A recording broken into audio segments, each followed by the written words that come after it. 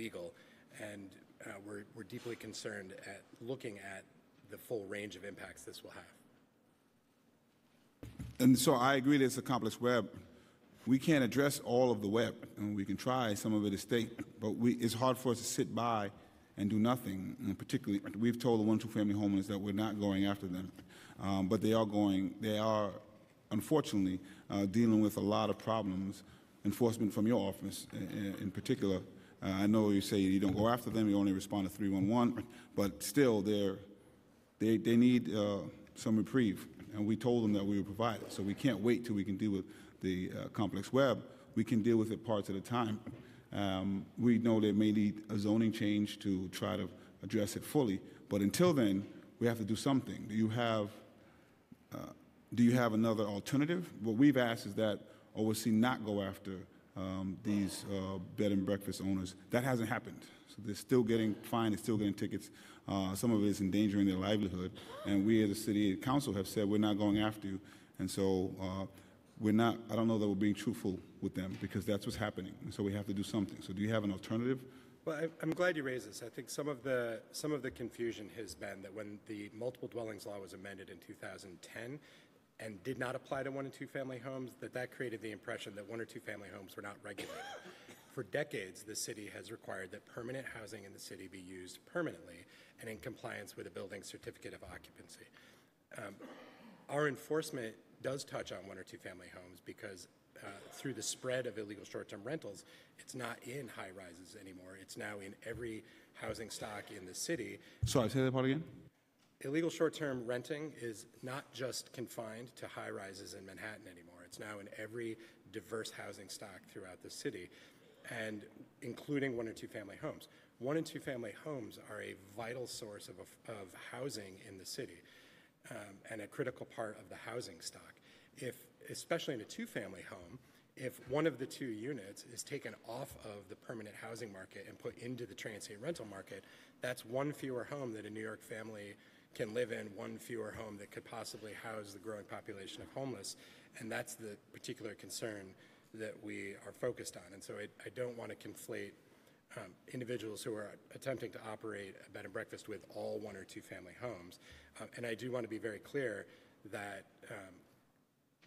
that 1- or 2-family homes with a certificate of occupancy for permanent residential use cannot engage in short-term rentals beyond the lawful 2 roomers and boarders. In addition, it is absolutely critical that the permanent occupant of every dwelling unit, 1 if it's 1 family, 2 dwelling units if it's 2 family, are home and maintaining a common household with any roomers or boarders. That means full access to the entire dwelling unit. So you're bringing up another philosophical issue of whether or not 1- and 2-family homeowners should be able to operate as a bed and breakfast as of right, I guess. And we were clear that we were focusing on multiple dwellings. All of us that have been rightfully bashing Airbnb were saying we're focused on multiple dwellings. And we also said that 1- and 2 families should feel free to continue to use it. We still believe that it is true. I guess I can parse but what you're saying that might be true as long as they're following the certificate of occupancy that currently exists. We are now, because I guess OSC and administration is not backing us up by saying, please don't go after these folks, we now have to change the law to protect them in the way that we said we would. And so if you have an alternative to do that, or if you're saying that you believe some people should be able to use B&B, I need to understand how you're differentiating that and how we're going to protect the people you're going after right now, actually. There's people who are being harmed right now, and we want to stop that. My office is tasked with enforcing a wide variety of state and local laws, and we will enforce them when we find violations. Can you bring it closer? I'm sorry. It's still problematic. Okay, I'm sorry. Is this better? My office is tasked with the enforcement of a wide variety of state and local laws. We do not ignore violations when we find them. You mentioned earlier that you understand that we're going to bed and breakfasts only in response to 311 complaints, and I think that's an important point because there is a perception that we are engaged in a wide-scale attempt to go after bed and breakfast, which is not the case at all. We are going to buildings where we receive complaints, And if it turns out that the owner is calling that a bed and breakfast, we are treating it as what the law treats it as, a one-family home, a two-family home, whatever it is, and ensuring that they are in compliance with all the rules and regulations. And I don't think that it is harming a person to make sure that they are in compliance with the law. The city is engaged in law enforcement in a wide variety of places. Our expectation is that people comply with the laws. We are committed to discussing with you what those laws should be, as long as they're addressing the full, wide-ranging realm of transient lodging and not just one particular section. So I just want to make sure we're clear, because you're saying, of course, you don't think it's harming someone if you're trying to get them to follow the law. Got it. But just to parse it out, is one, following the law, two, is the law correct? And so we are trying to correct the law, and you still seem to be opposed to that. And so I don't understand why. So I get it. If the law is what it is now, we've tried to say, please don't enforce it in this way, because this is not what we intended, but that's still happening. So now we want to change it so that you no longer have to do that, so we don't have to have the discussion. But you still seem to be opposed to even changing it so that you wouldn't have to enforce it. That I don't fully understand.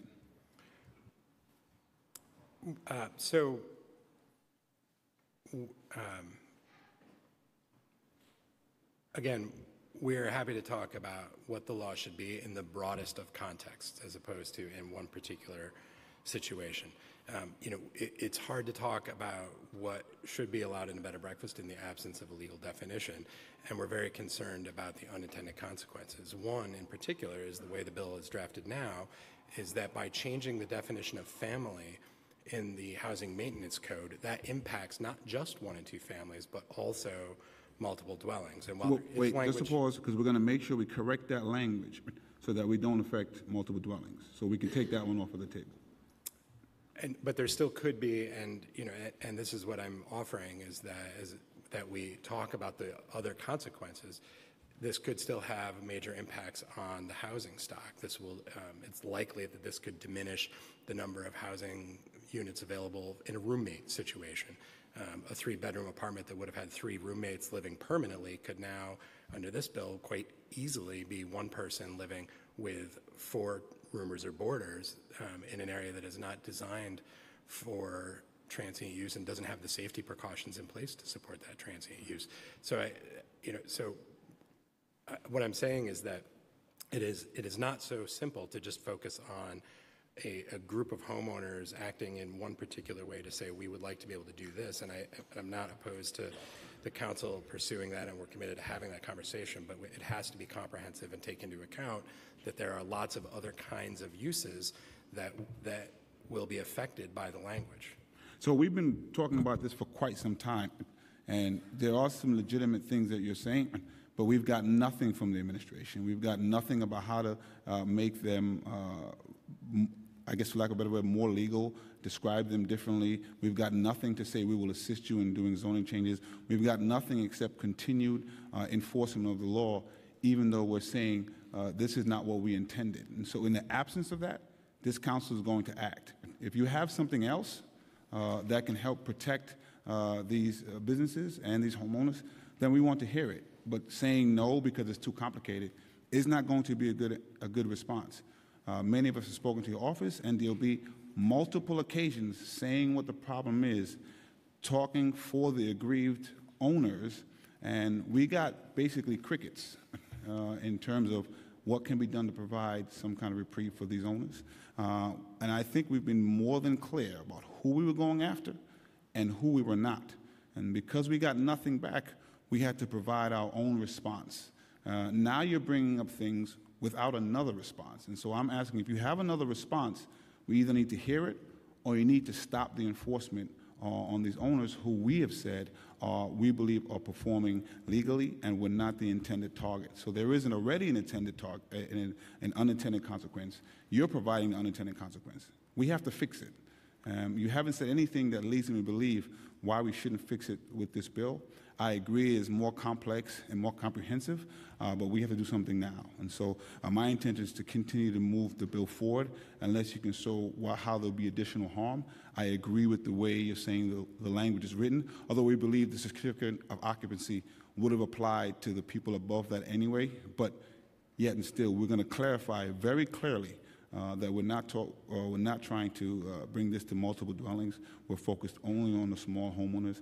So that takes that off the table. You're now going to a philosophical discussion of whether or not they should be allowed to. And that's another discussion. I'm happy to have it, but we need to have it very quickly, because I intend, as the chair and the co-prime of this bill, to move forward expeditiously to provide some recourse for the owners in my district and throughout the city. I think there's questions. Do you have questions about this? Yeah. Councilman, if I could, just Sure. for one concern, 2 points. One, again, this is a proposal that you've put forward. We're engaged in dialogue, and I'm expressing a commitment on behalf of the city to look at this along with other options as well to make sure that our concerns about unintended consequences are resolved, and I thank you for your willingness to look at the language of your bill as part of that process. I just want to make clear that we are not taking enforcement against people who are operating legally. We receive complaints. If people are operating legally, we don't write violations. If people are operating illegally, we do write violations. And I want to be very clear, because we've seen the content of hearings end up in ECB hearings as people defend these suits, that if you are the owner of a building, you should seek legal counsel. You should carefully review your certificate of occupancy, and not, because it is described as legal or not a priority in a hearing, not think that that means what you're doing is legal and that you are free from enforcement. And I understand your point that you don't think they should be, but I just also don't want homeowners to be in a position where they feel like they are acting legally when they're not. And I accept that, the second point first. The problem I have is that even though we're trying to correct the legality of it, you're still opposed to it, which leads me to believe that you just basically support the way it's written now, and that's a frustrating thing to me. That might explain why we've had problems trying to deal with this issue, if you actually believe it should be the way it is now, which is what I'm hearing with the opposition. And to your first point, yes, we put this forward. Did you have, I may be wrong, but have you had any suggestions of how to deal with this issue since it arose maybe a year or two ago? We have not put forward any legislative proposals, but we've enforced the laws as they are on the books. Thank you. Councilman McConaughey.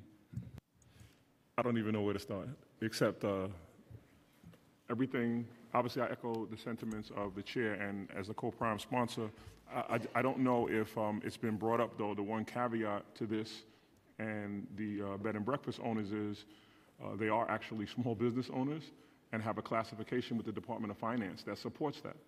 So there's a tremendous mixed message that's being sent, where they're being taxed at a rate as a small business and not able to and then, we turn around and don't allow them to operate their business. I was told personally in several meetings with your office that the way the enforcement would be done was directed at the most egregious actors. We've had small business owners who have had 1 or 2 complaints, 311 complaints, who have bared the brunt of the entire task force on their homes and establishments. And I think that that's directly an opposite of what I was told how this would function. So there's 2 mixed messages. One, to me in my office, and as the chair of the Committee on Small Business, who represents small businesses and who identifies them as small businesses, as does the Department of Finance. And then to those small business and/or homeowners who have a reasonable expectation that they'll be able to operate their businesses unimpeded. That hasn't been the case. And you've chosen to stick to the letter of law when clearly there's a gray area when you have small business owners who have small business certificates, who are registered with the Department of Finance as small businesses and recognized as such, and who are in compliant with their tax obligations, who are now being treated as though it's foreign what they're doing. So as we're waiting for, like the chair mentioned, the ability to change the zoning, I think that the enforcement should be done to those egregious actors as you've identified them, and not to these small business owners. I'm just wondering how you can stick so stringently to the law when there is clearly a gray area in this case as it relates to this demographic. I also don't know where to start on that. We As we've said before, there are a variety of laws, and we are holding people accountable to it. These aren't new laws. These are laws that have been on the books for decades. And I understand the goals of what you're trying to say, and that's why we are happy to continue a conversation that looks at all forms of transient lodging and how they are regulated and how there is interplay. I don't think that one simple fix dedicated at one simple audience is the appropriate way to start, as I said in my testimony, but we are happy to continue that conversation to figure it out on all levels. I just want to say that when we began this conversation 2 years or maybe a year and a half ago, my ask as the chair of small business was for a carve-out for business owners. So you keep referring to this broad application of the law as it relates to all residences, and we would not be here at the table with this piece of legislation had you been willing to do a carve-out to give a concession to small business owners in 2 and under who is a very specific niche in the market and who, again, operate as small businesses are in compliance with the law as it relates to the small business that they operate and the Department of Finance. I don't see how it's not clear that this is a different demographic. I realize that you don't want to, for whatever reason, use a wide brush to identify the needs of this particular constituency, but it would have been very easy not to have this argument at this level had you had some willingness to just do a carve-out and then begin to address the needs of the city as it related to them and the needs of the small business. I'm still not sure how you can be so regimented and consistent in applying the law in this manner when clearly there is not even a gray-ish area, an area that needs to be identified. And we as a city, I'm always guilty of saying this 1,000 times, we as a city can walk and chew gum at the same time. We can apply the law as it relates to safety for residents while not crippling small businesses simultaneously. I promise you we can do that. And this represents an unwillingness on the administration's part to actually do that.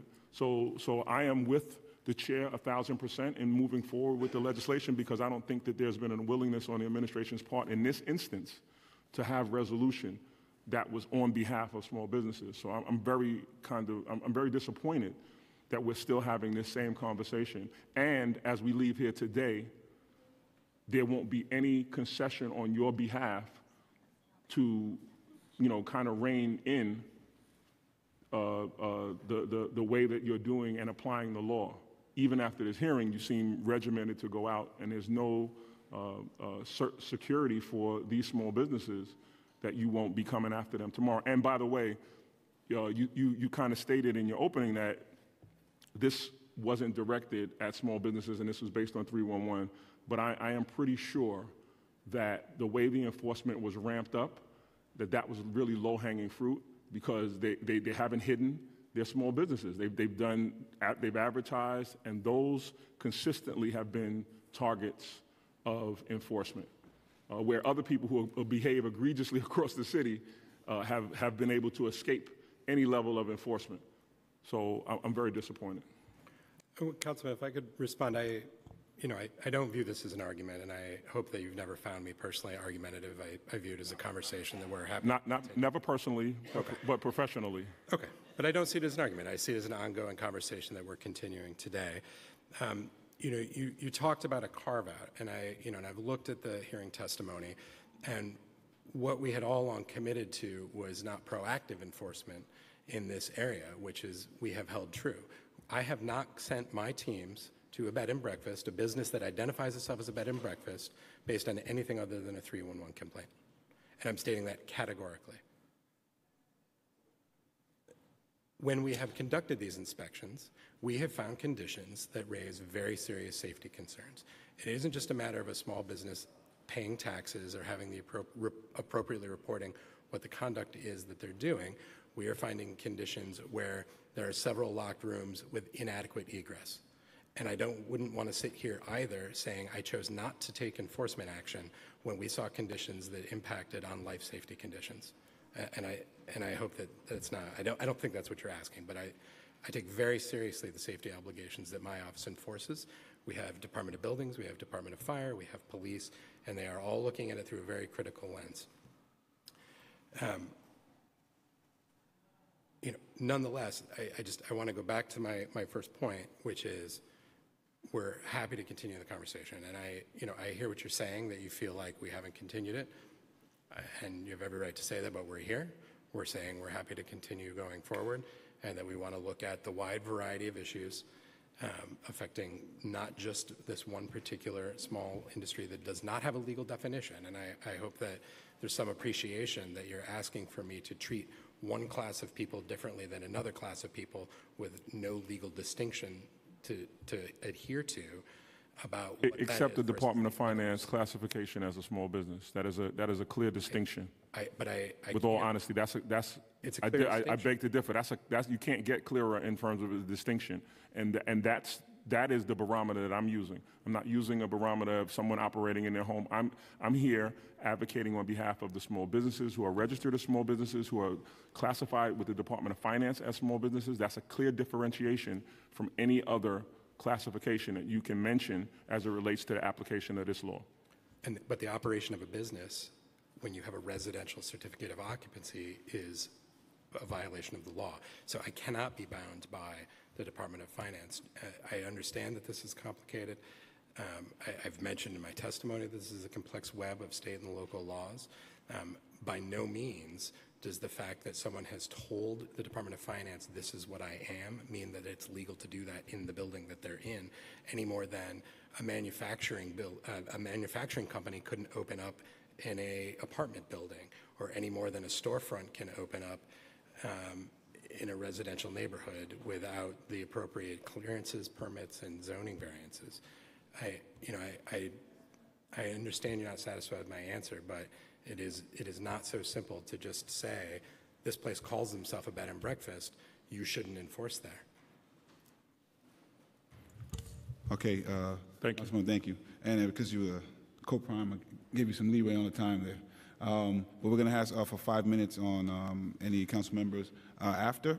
I do want to just say that as a city in general, we do make decisions. We have limited resources, and we make decisions of when and where we enforce things.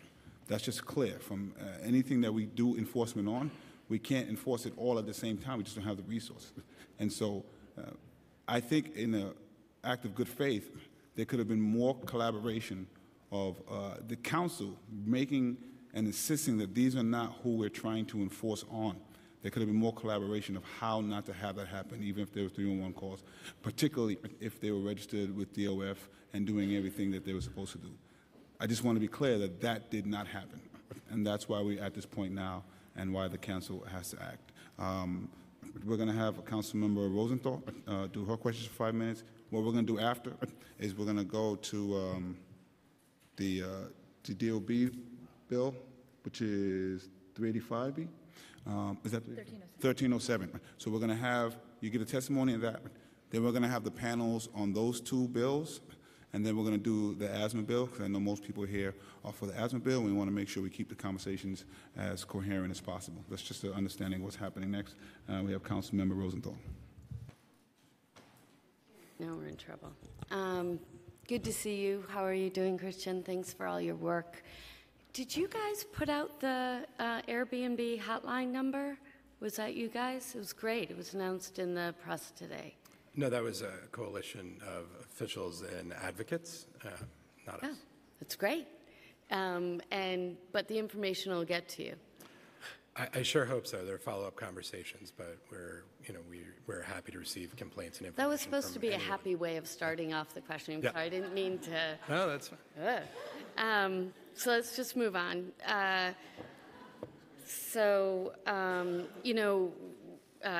Councilmember Cornegie leaned over and jokingly said, "This is all my fault." And I get that because, we have this much bigger issue of Airbnb not being a responsible corporate player and allowing people to illegally, knowingly break the law on their website. I'm wondering, can I explore a little bit more about the cases where it was a bed and breakfast, where you sent in folks? How many of those have there been? Do you have a sense how many bed and breakfasts? I can't say definitively. 1 to 5, 5 to 10?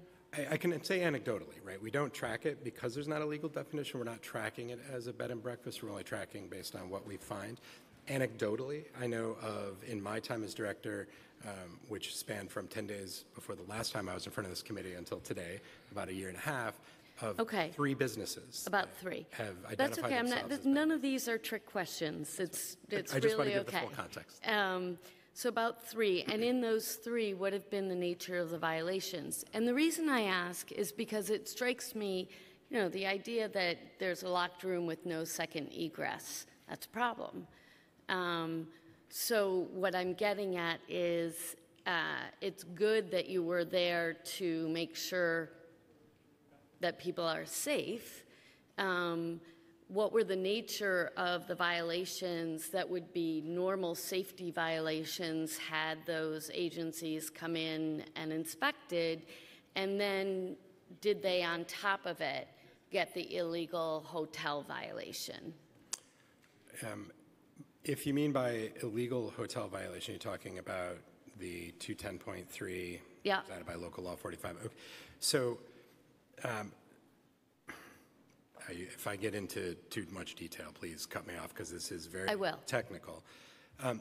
Generally, the nature of the violations, of the 3 that we went to, we issued violations in 2, and they centered around the illegal transient use at a level and in a physical, the way the building was physically arranged constituted a conversion to single-room occupancy, which is essentially a de facto multiple dwelling, which then triggers a number of other safety requirements such as adequate egress, sprinklers, fire alarms.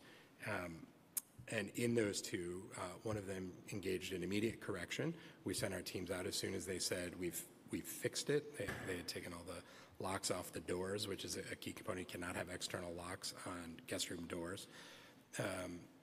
And we immediately lifted the vacate so that they could go back in, and they reported to us, and subsequent inspection confirmed that they were no longer operating illegally. One remains vacated, and the other, there was, based on our investigation, there wasn't adequate information. No longer, let's go back to the one that cured all the violations. Are they operating as a B&B? From my understanding is that they are having paid roomers and boarders and limiting it to 2. They have what? They're having paid guests and limiting it to 2 so they can stay within the confines of the law. I see. I mean, it just strikes me, especially because it's only 3, that first of all, you can do an easy search about whether or not this is, you could just look on the Department of Finance, right? You could do a search and see that is that right? And see that they're a small business. I mean, I'm with you 1,000% on the safety violations, but I hear about, what are we going to do for people who, this is how they're using their home. They're operating it as a small business. I don't know. Well, and then I do want to respond to the second part of your question about the illegal hotel. So that violation is for, that violation in particular only pertains to multiple dwellings. And I think part of the miscommunication has been that in the past, our offices agreed that the multiple dwellings law does not apply to 1 and 2 family homes. But I think that was misconstrued to imply that 1 or 2 family homes are then free to do whatever they want, even though there's another law that governs multiple dwellings. And that's not the case, right? 1 and 2 family homes have to do what the law involving 1 and 2 family homes have to do. I see. And before that law was created, not as new law, but to clarify a long-standing, decades-long-standing understanding of permanent residency by the city, it had always been illegal to convert your occupancy to something other than what the certificate of occupancy says. It has always been legal or illegal? Illegal, going back decades, to change what you were legally allowed to use. And then in particular, for one of the 2 places where we issued violations, the search of the finance wouldn't have done it because they are actually paying taxes not as a business to finance, but the classification is as a 1 or 2 family home. And so we wouldn't necessarily have known. But the point is, no matter how it gets reported to 311, we don't hold the public to understand, the complex legal web is difficult for us, and we think about this stuff a lot. I would never hold a 311 caller to a precise understanding of the law. If they call it a bed and breakfast, if they call it a hotel, whatever it is, I don't think that they're saying it's actually one thing or another. They're just saying, I have a problem with what's happening on my block, in my community. This is disrupting my quality of life. Please help. And we go and we look for compliance and we hold people accountable to the law. Thank you, Council Member. Thank you.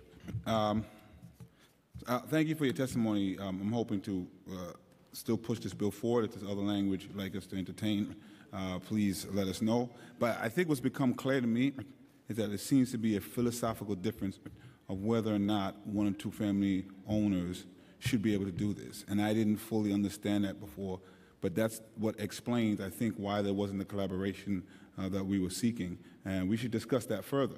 But we do have a problem with people who are being aggrieved currently, and we need to do something to assist them. And my hope is that we will move forward expeditiously with doing that. Oh, which ones? Oh. Just 2 questions on it. How many violations were issued to 1 and 2 family private dwellings as bed and breakfast in 2016?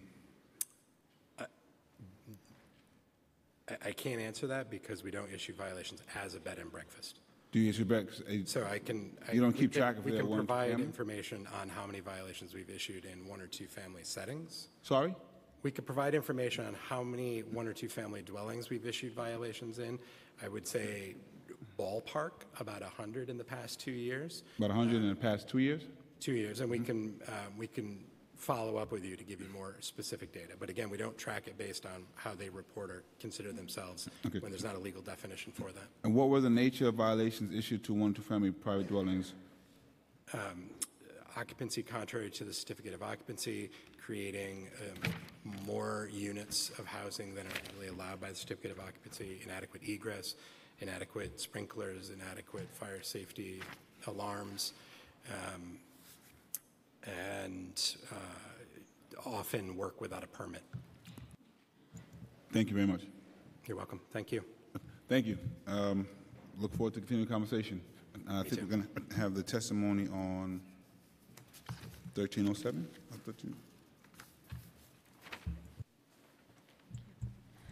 Good morning, Chair Williams and members of the Housing and Building Committee.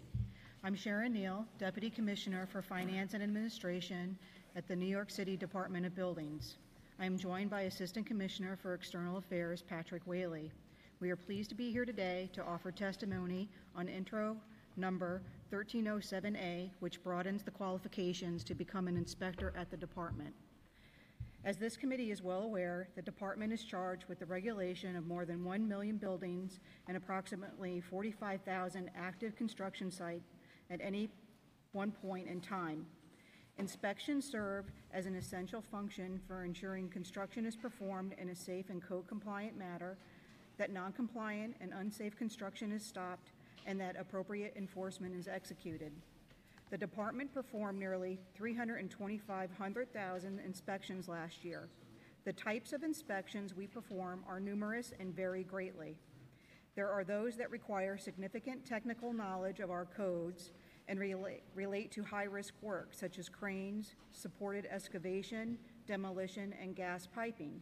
Alternatively, there are tens of thousands of inspections we perform each year that are simpler and more administrative in nature. This would include inspections of curb cuts, decks, and fencing, and checking on the status of vacate and stop work orders. With the support of the administration and the City Council, the department has been the beneficiary of much-needed additional resources to bolster our inspector ranks. The department's budgeted headcount has increased to 554 positions for fiscal year 2018, a 49% increase from fiscal year 2014. Additional resources to hire inspectors helps only to the extent that you can actually hire them. The department continuously faces significant challenges with the recruitment and retention of inspectors. The reason for this are twofold. First is the fact that we compete with the construction industry for the same skilled trade workers, and the salaries the private sector provides are more competitive than the city can offer, particularly during periods of surging development as we are in now. Second is the fact that the city charter impedes our ability to pull from the widest pool of available and qualified talent, which brings us to the bill before this committee. Currently, the qualifications to become an inspector are set forth in the city charter. The department is the only city agency whose qualifications for inspectors are set in the law. All other agencies with inspectors have the authority to determine the appropriate qualifications in consultation with the Department of Citywide Administrative Services. The qualifications to become an inspector are essentially 5 years' experience working in a construction trade. As an alternative, a combination of 5 years' experience in a construction trade and training or education in a construction program or an apprentice inspection program also qualifies someone to become an inspector. Additionally, licensed architects and engineers are qualified to become an inspector. The qualifications set forth in the charter are limited and outdated, do not meet the department's needs, and greatly impede our ability to cast as wide a net as possible to hire qualified inspectors. The qualifications do not allow for the flexibility to consider candidates for inspector who have a variety of education and experience that should qualify them to work at the department, but disqualify them from consideration because of the qualifications set in the law. Furthermore, the department's mandate has broadened over time with a focus on more varied disciplines such as sustainability. Some examples of education that the department cannot consider without the additional qualifications set forth in the charter include applicants with degrees in engineering, engineering technology, architecture, and architecture technology. Intro 1307A would allow us to consider more types of education and experience. Additionally, as mentioned earlier, the inspections we perform vary greatly in terms of complexity and risk. We perform tens of thousands of inspections a year that are routine and administrative in nature that should not require 5 years of experience in a construction trade to perform. Intro 1307A reduces the experience threshold from 5 years to 2 years, and in doing so provides us with the necessary flexibility to determine the appropriate amount of experience required to perform particular types of inspections. From a workforce development perspective, Intro 1307A has additional benefits by enabling the department to determine qualifications appropriate to the work being performed. We can attract a more diverse workforce who otherwise might not get a foothold in our ranks and bring them into well-paying careers with excellent pension and service to our city. The department is committed to building a diverse workforce, and Intro 1307A will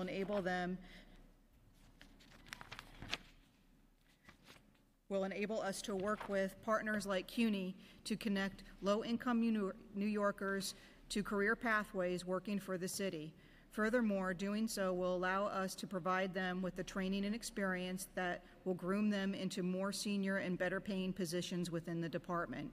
By broadening the talent pool, the department will be able to provide pathways to a stable career with family supporting wages for more New Yorkers.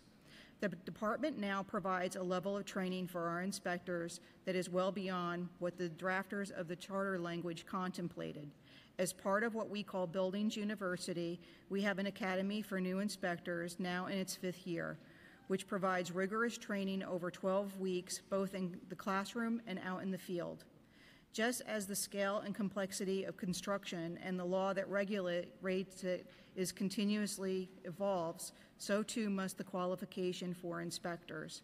For this reason, the department should be treated more like other city agencies and be provided with the flexibility to determine the qualifications to become an inspector.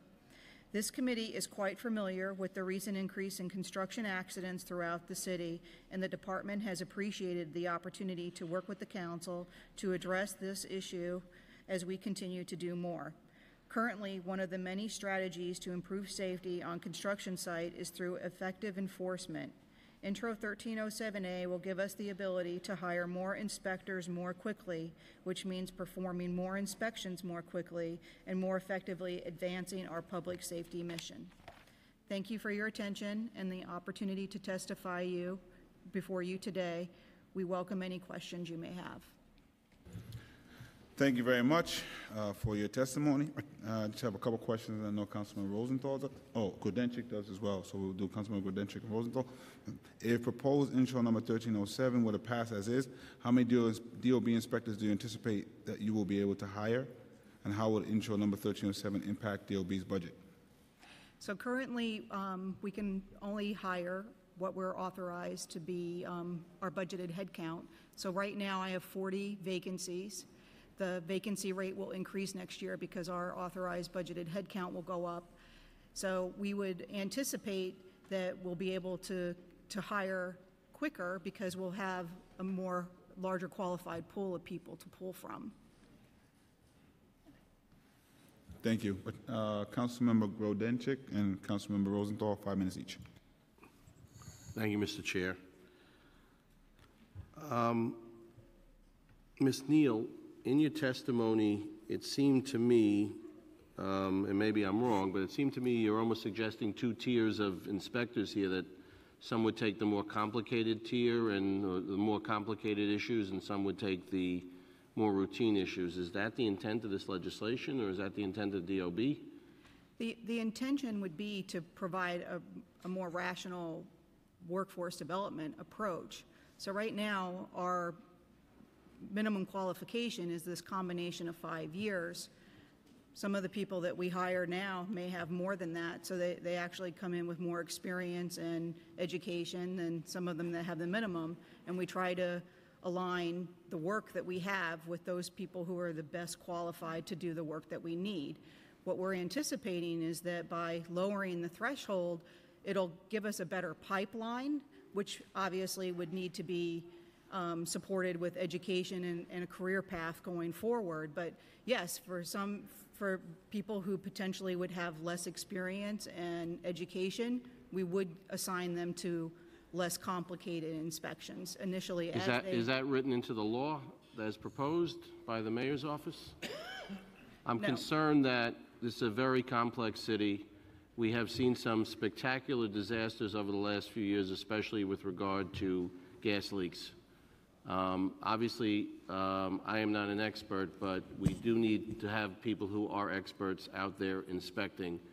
And I am concerned that the wrong person would be assigned to the wrong job. And I don't really think that in a city as complex as New York, we should be looking to lower our standards.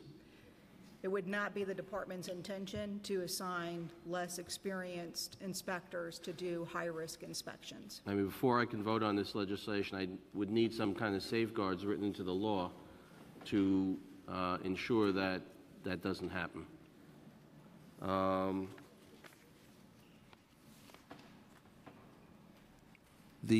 At the top of page 3, you said that the qualifications as set forth in the charter are limited and outdated. Outdated in what way? So basically, we are not able to update the job spec to incorporate other types of educational disciplines. So the only conferred degree from a higher ed institution, we would not be able to hire people who have associate degrees in engineering technology or architectural technology who may be well suited to have competencies to read plans, to understand field conditions, reconcile those situations between what the code is outlining and what's occurring in the field.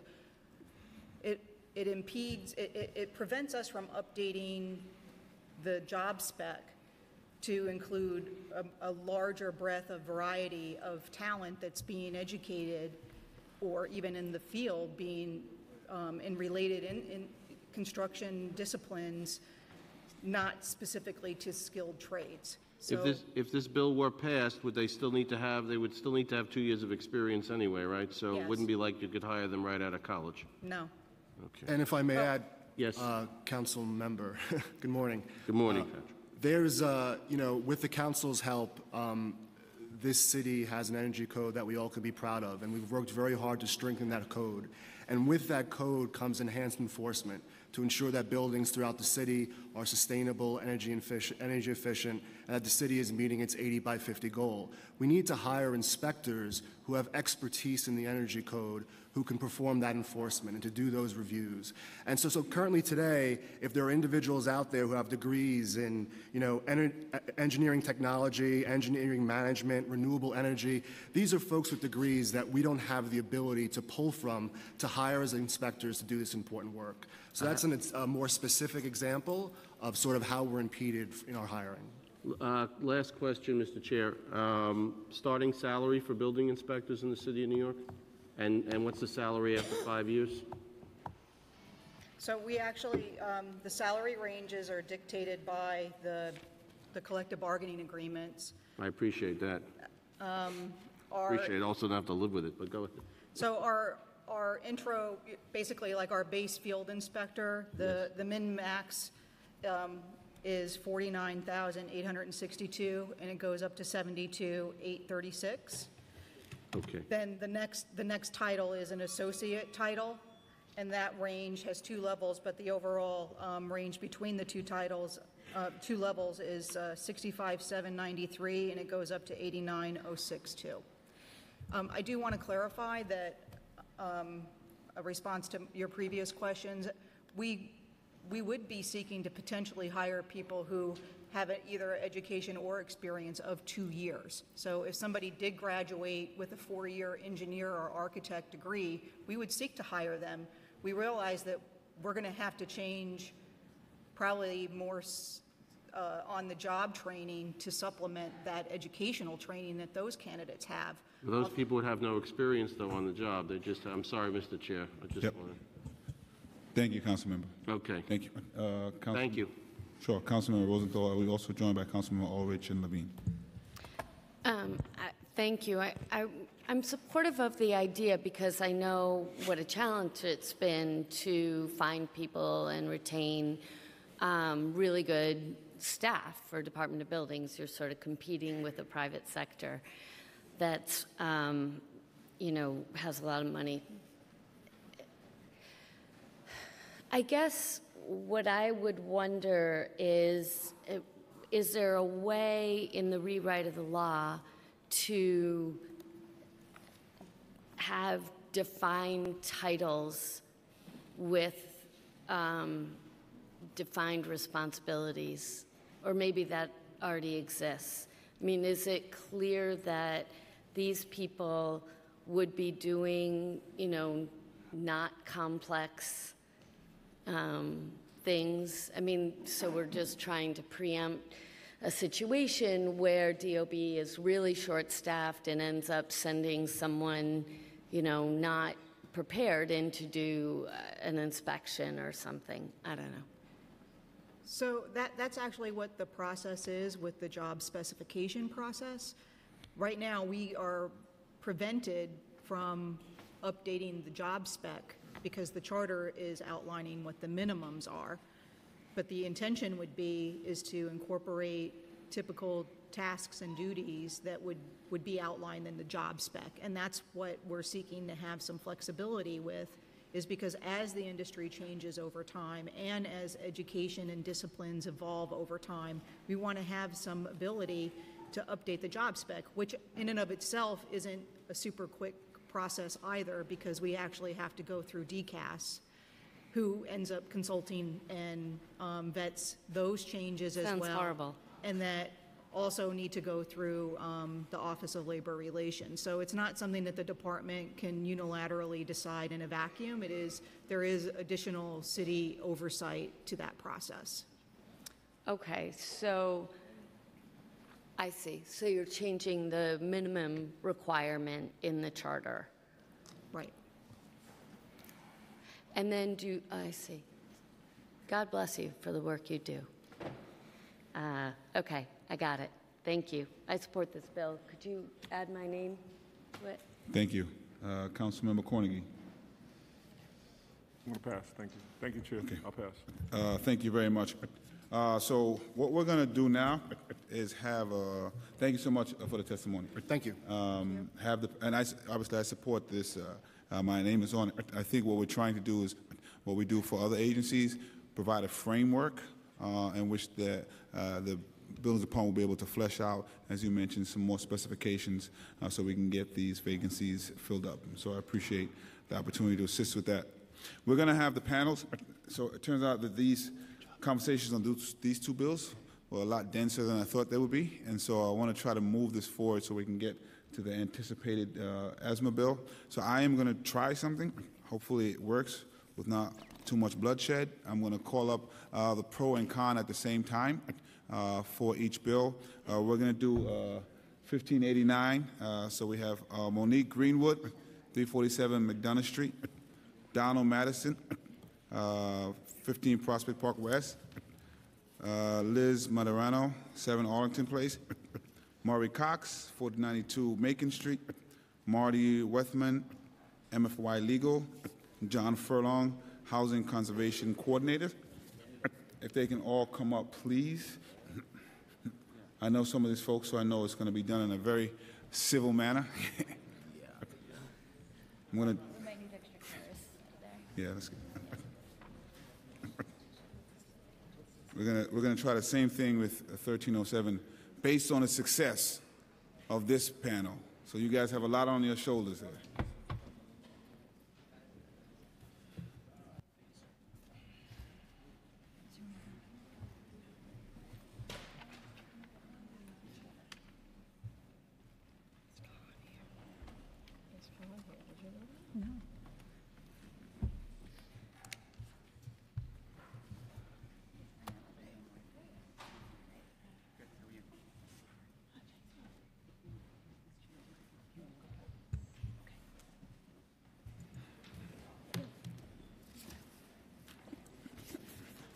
Where did I just put this?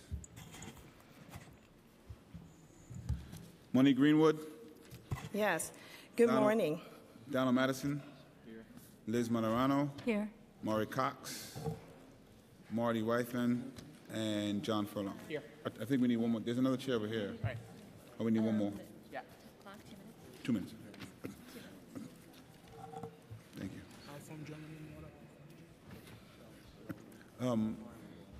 Sorry, what?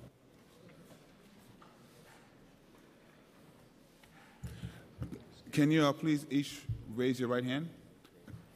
Do you affirm to tell the truth, the whole truth, and nothing but the truth in your testimony before this committee and to respond honestly to council member questions? I do. Yes. You each have 2 minutes to give your testimony. I usually say you can start in the order of your preference, but if we can do maybe all the pros first and then the cons, we'll do it that way. Before we move forward, we've been joined by ambassadors and sneakers, a Young Leaders Transatlantic Summer Academy on Human Rights. Half of the students from Germany and the other half are from Georgia. Greetings, everyone. Welcome. You enjoying yourself? Is it all you ever hoped and dreamed? Thank you very much for joining us. You can start your testimony. Good morning.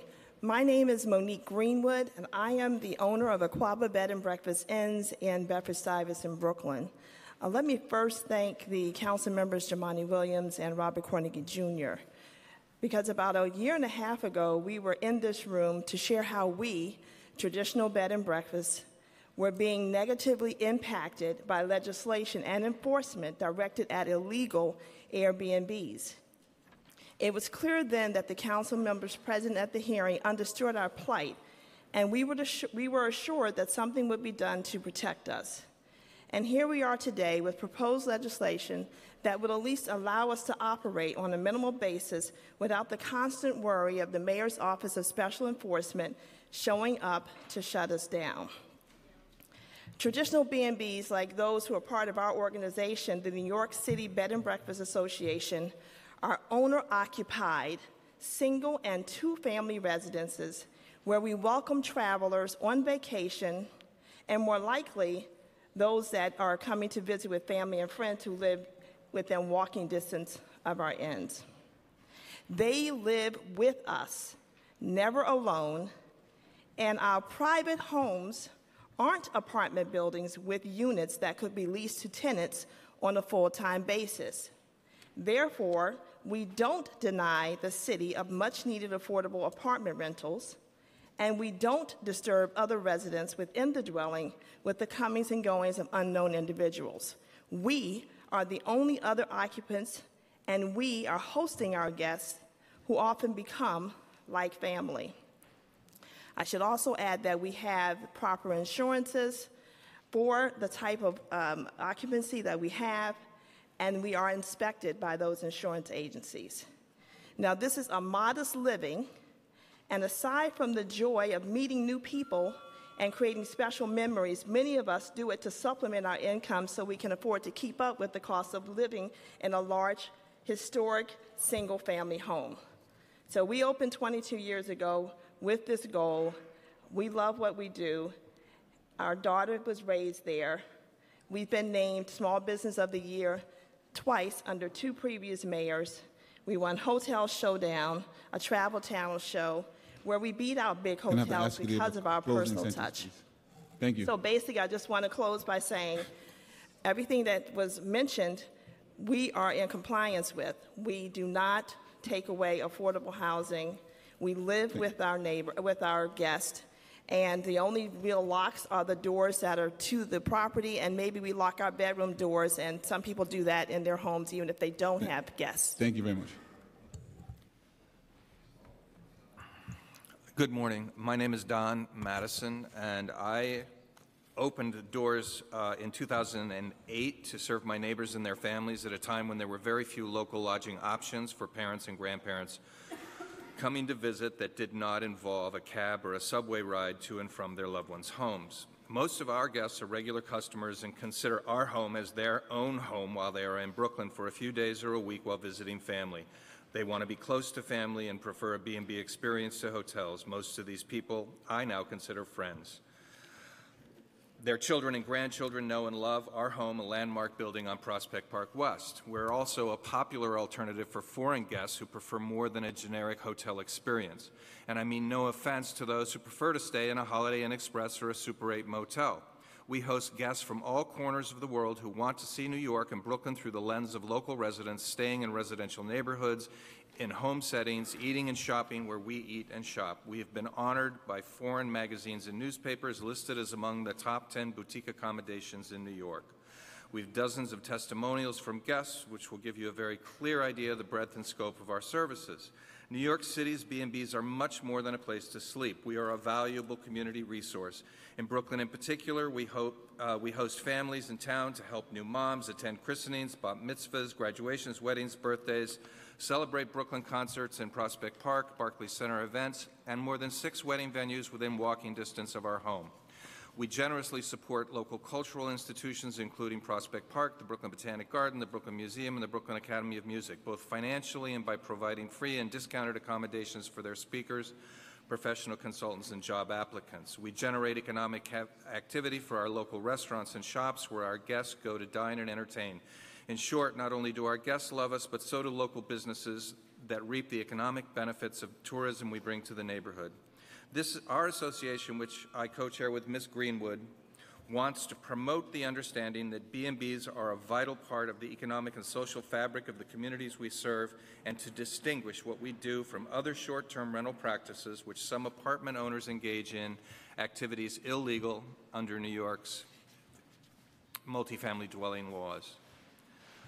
On a local level, Can I ask you to give a closing sentence? Sure. On a local level, our economic contributions are significant. Our guests spend most of their time and money in local neighborhoods.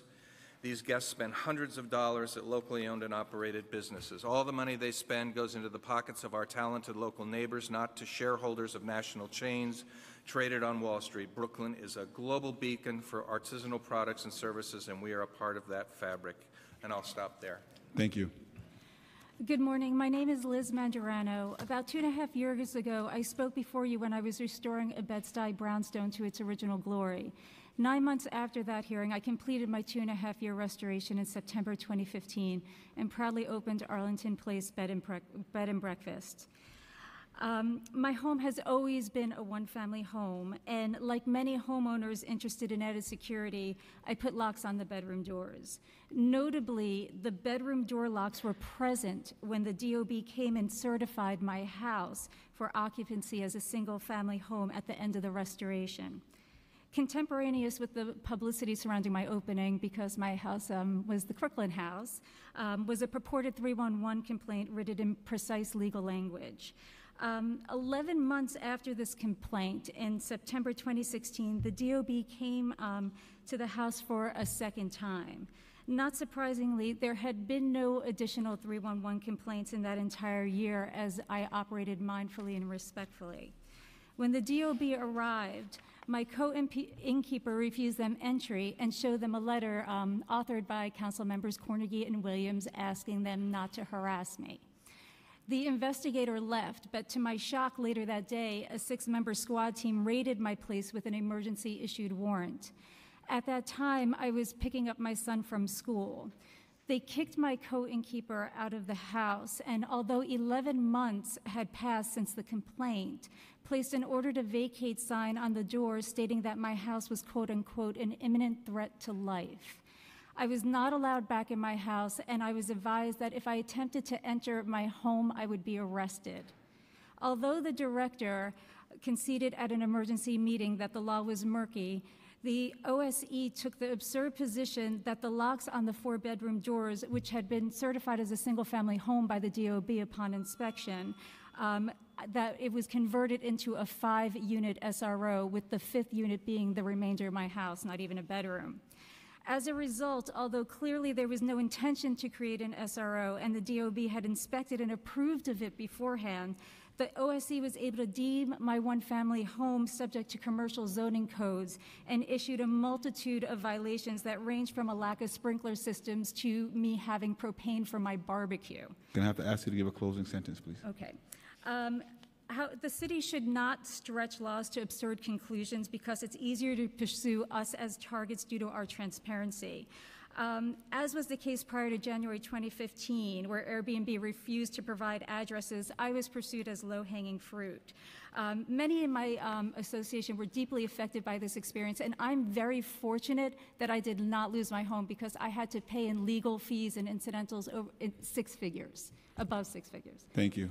But what I wanted to say as one last statement was that we respectfully ask you in this law to include a provision for one-family homes that bedroom locks do not automatically convert places into SROs. Thank you. Thank you. You can. Chair, did someone from the administration stay? There's people from the administration here. Yeah. And Pat's in the back.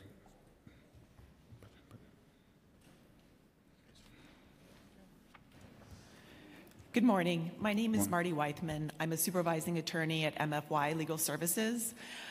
We've been working on this issue as advocates for well over a decade, and the issue of illegal short-term rentals in New York City is very complex and nuanced. And it's one that we've seen grown exponentially since the early 2000s. We at MFY are sympathetic to the small business owners who are operating bed and breakfasts lawfully, and however, it is a legal fiction, bed and breakfasts, as has been raised by the administration earlier. And so while they're paying taxes and operating in this way, it's not something that is lawfully classified.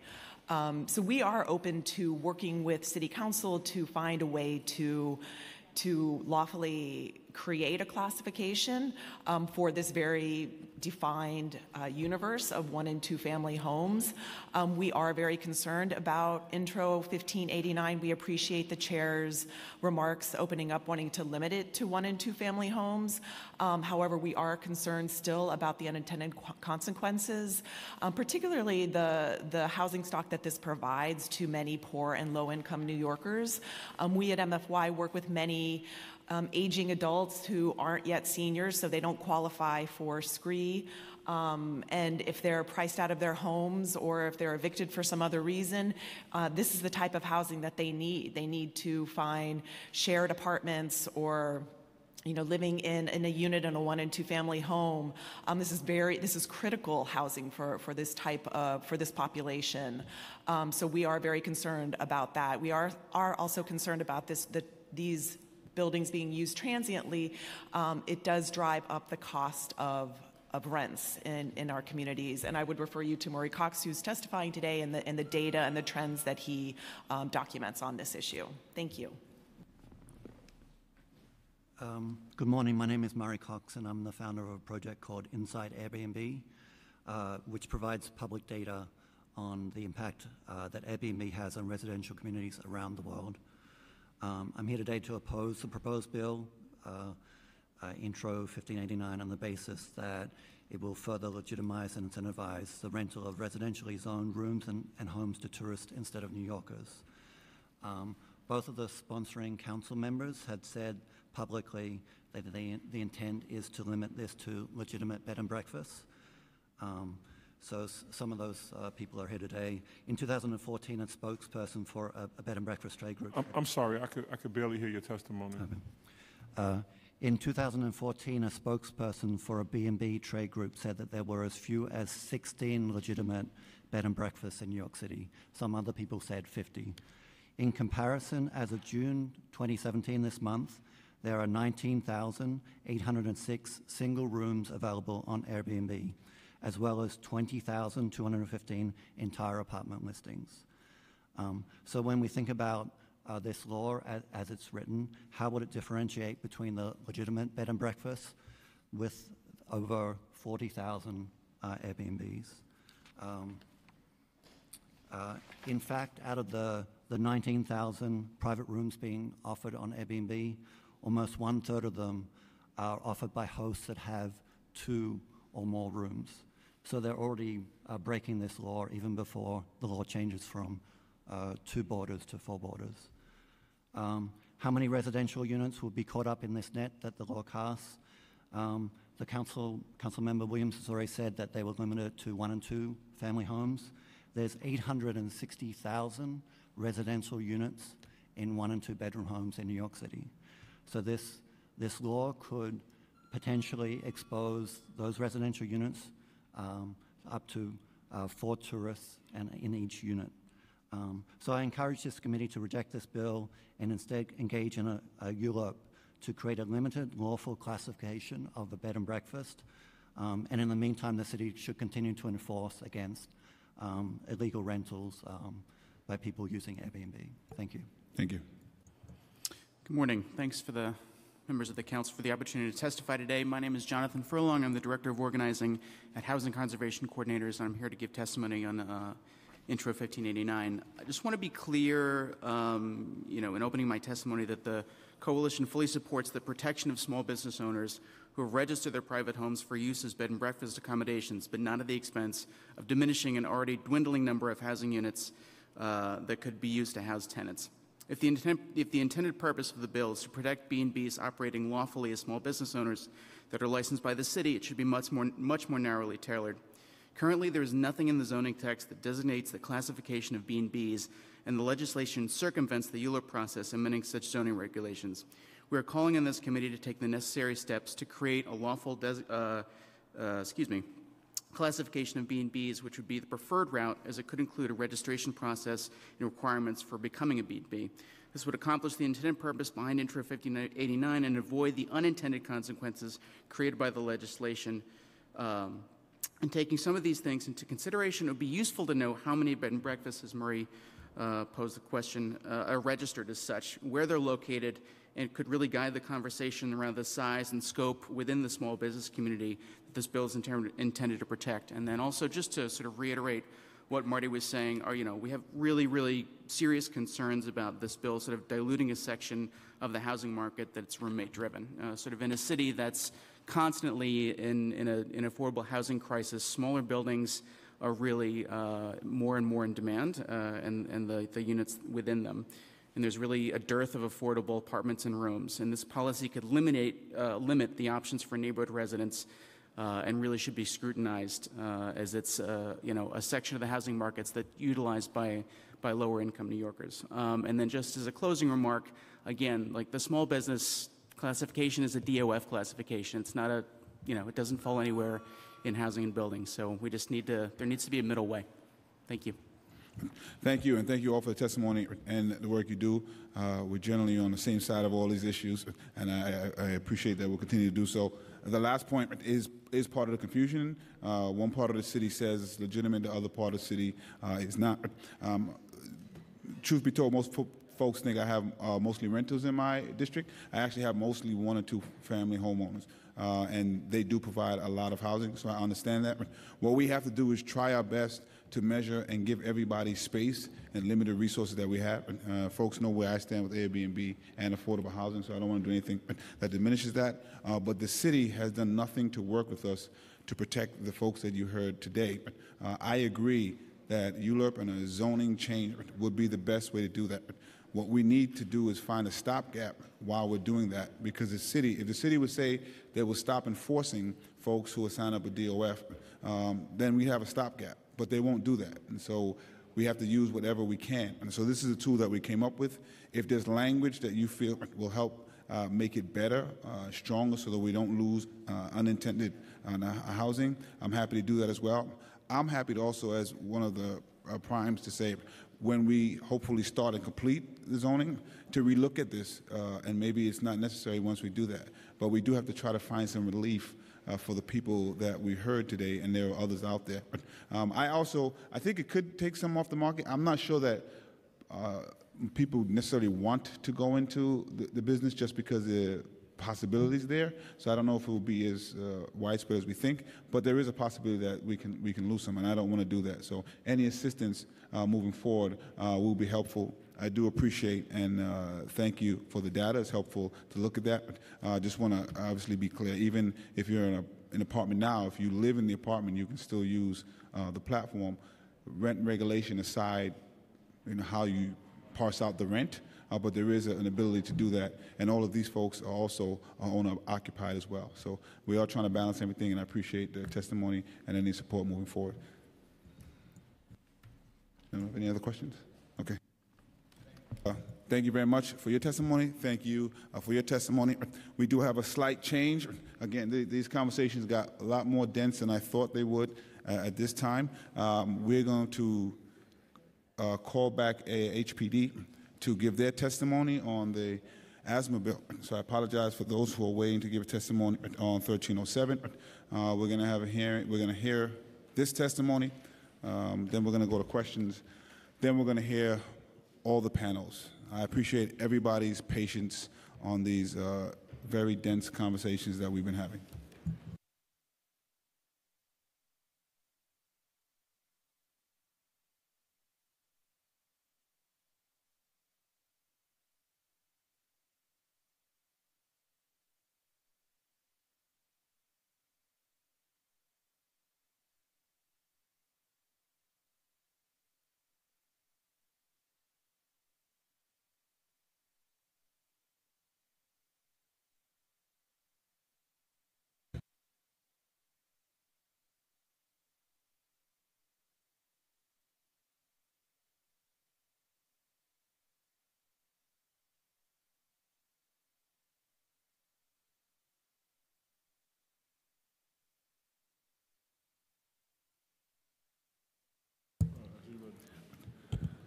Can everybody please raise your right hand?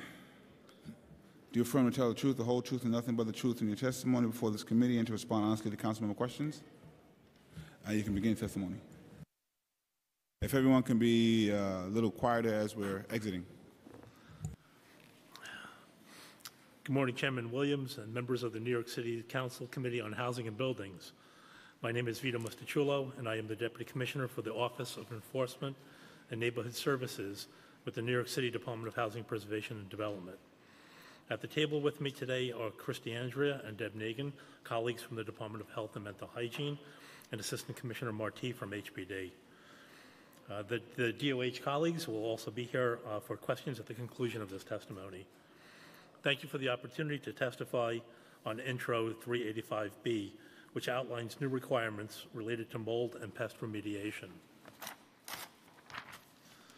HPD and DOH work closely every day to improve housing conditions and the overall health of all New Yorkers. On issues such as lead-based paint, window guards, and bed bugs, the two agencies work collaboratively with each other and with the council to make New York City homes safer and more habitable through enforcement, education, and loan and grant programs. We work closely together on special joint initiatives and on these and other healthy home issues, both in cases of individual buildings and on overall policy issues. For many of these matters, education and early intervention are key components to addressing concerns. Mold and pests are two such areas, and efforts to educate the public and create common sense, fiscally responsible, and high-impact preventive measures are supported by both agencies. HPD is grateful for the Council's previous legislation to support this work, most notably the Alternative Enforcement Program and the Underlying Conditions Program, and further appreciate Councilmember Mendez's efforts to amend the Housing Maintenance Code with best practices and enhanced enforcement related to mold and pests with proposed Intro 385B. We have worked collaboratively with the Councilmember, her staff, DOHMH, and stakeholders for more than a year, and look forward to continuing those conversations. Before we comment on the specifics of this bill, I would like to provide some background information on both the city's efforts to address asthma and the current processes around mold and pests in residential buildings. DOHMH, in partnership with HPD, NYCHA, and other stakeholders, work to reduce asthma triggers in homes of children with asthma and to promote integrated pest management and other healthy home practices in buildings. These efforts include working with healthcare providers, pest management professionals, affordable housing organizations, and those involved in property ownership, construction, and management to implement building-wide practices and facilitate integrated pest management and other allergen reduction services. DOHMH, again, is here to answer any questions that you may have about these activities. Mold complaints can be reported to HPD via 311. HPD currently issues Class A non-hazardous, Class B hazardous, and Class C immediately hazardous violations for mold based on the severity of the condition. For the past few fiscal years, approximately 40% of all mold violations were issued directly in response to mold complaints, but as evident from the numbers, the majority of violations issued have been upon observation by inspectors. For example, if an inspector is in a building for a complaint related to a broken heater, but also notices the presence of mold, they will issue a violation for mold. In fiscal year 2016, HPD issued a total of 12,718 violations for mold. As of May 31st, 2017, we have issued over 11,500 violations for the current fiscal year. Where appropriate, HPD also issues violations for underlying conditions, such as water leaks, and may also conduct emergency repairs for these conditions should the owner fail to address them. In fiscal year 2016, HPD spent over $750,000 addressing both mold and water leak conditions where the owner failed to correct. In fiscal year 2017, through the end of May, we have spent over $1 million, again addressing mold and water conditions using licensed mold remediation firms to conduct repairs. In addition to addressing mold as an individual apartment issue, HPD has the authority under Local Law 6 of 2013 to issue orders for underlying conditions throughout a building. As described in rules, HPD has used this authority to issue orders for buildings exhibiting systemic leak issues causing mold in multiple apartments. HPD has selected a total of 203 buildings since the beginning of the program. Property owners are required to investigate the cause of a leak or mold condition affecting multiple apartments in a building and correct within 4 months. HPD has sued non-compliant owners in housing court. The civil penalty as set by law is $1,000 for each dwelling unit with a minimum of $5,000. The good news is that most building owners have complied with the order by both providing HPD with assessment performed by a licensed professional engineer or a registered architect and by correcting all existing violations. HPD has already discharged 106 buildings due to compliance. 23 buildings were subsequently selected for AEP and discharged from the UC program to AEP. The remaining 74 buildings in the program are in the process of compliance, or HPD has initiated litigation seeking compliance with the order and seeking civil penalties. In 5 buildings where our Housing Litigation Division has already successfully obtained orders to correct, we have collected over $28,000 in civil penalties. The sections of this bill that require property owners to address water conditions and remove mold in ways that minimize dispersion of mold spores, as well as the sections that increase the seriousness of the conditions which are not addressed timely, are supported by both agencies. HPD inspectors also respond to 311 complaints regarding roaches and mice. Past violations are currently issued as Class B violations, where an owner has 30 days to correct. HPD issued 20,346 violations in fiscal year 2016 related to pests or vermin. In fiscal year 2017 through the end of March, we issued 21,779 violations for vermin. Under current law, a property owner is required to abate the nuisance of the vermin, but there is little to no guidance about how this should be accomplished. While vermin conditions can be complicated by tenant-related access issues or even the denial of access for extermination, there are basic steps that a property owner can and should take to maintain a property which minimizes the spread of pests, including sealing cracks and holes, as well as addressing leaks. HPD and DOH-MH support requiring owners to take these most basic steps. HPD and DOH also support the concept and aim of Intro 385B and want to suggest some ways that the current version can be improved. We believe that we can address these concerns over certain requirements through further conversations with the Council. For example, under this version of the legislation, pest violations would become a Class C violation, imposing a 24-hour repair clock on conducting integrated pest management. Expanding this window to allow conditions to be addressed within 21 days, similar to a mold-related Class C violation, would be a more reasonable timeline. HPD also has concerns when timelines for inspections are put into place, especially during cold weather seasons when workload can vary significantly, and HPD's priorities are to inspect for heat and hot water complaints. Additionally, DOH-MH would like to continue previous discussions with the Council about the terminology and framing of asthma allergens within the bill. DOH looks forward to future conversations with the Council about the existing partnership with healthcare providers to address asthma triggers in the homes of children and the most appropriate ways to support that work moving forward. We also believe further discussion and review is needed regarding the costs associated with implementation of the bill in the current environment of the uncertain funding for CDBG, Community Development Block Grant funds, and other federal funding streams, while still ensuring that we are appropriately addressing these concerns. We thank you for the opportunity to share the existing work being done by the administration related to mold and pests, and to discuss ways ensuring that all New Yorkers can live in safe and comfortable homes.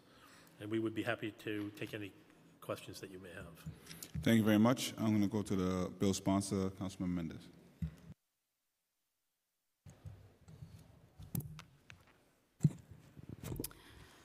Thank you, Mr. Chair.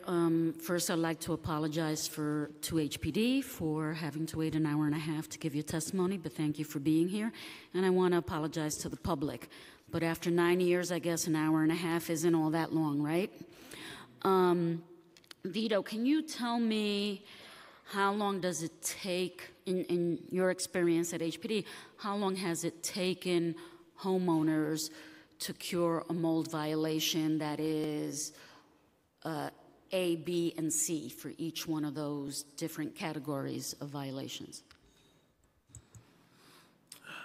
So I will say that for a Class A violation where the owner has 90 days to correct and are addressing very small amounts of mold, there is a higher compliance rate by the part of the property owner. For a Class B violation where they have 30 days to correct, the percentage of correction as timely certified actually drops down from the Class A. And then finally, for a Class C violation, which under current law only requires a 24-hour response, we only see a 28% compliance rate. So clearly the Intro 385, we believe, that given the existing framework and the language, would actually increase owner compliance and correction. What we also face are the challenges where the correction is cosmetic And upon reinspection, what we find is a recently painted surface, but the actual underlying condition and the cause of the mold was not addressed. So 385 addresses both of those concerns, and I believe that it will also increase owner compliance over time. Thank you. You read in your testimony some suggestions on making changes to the mold aspect of this bill in terms of giving 21 days to make corrections.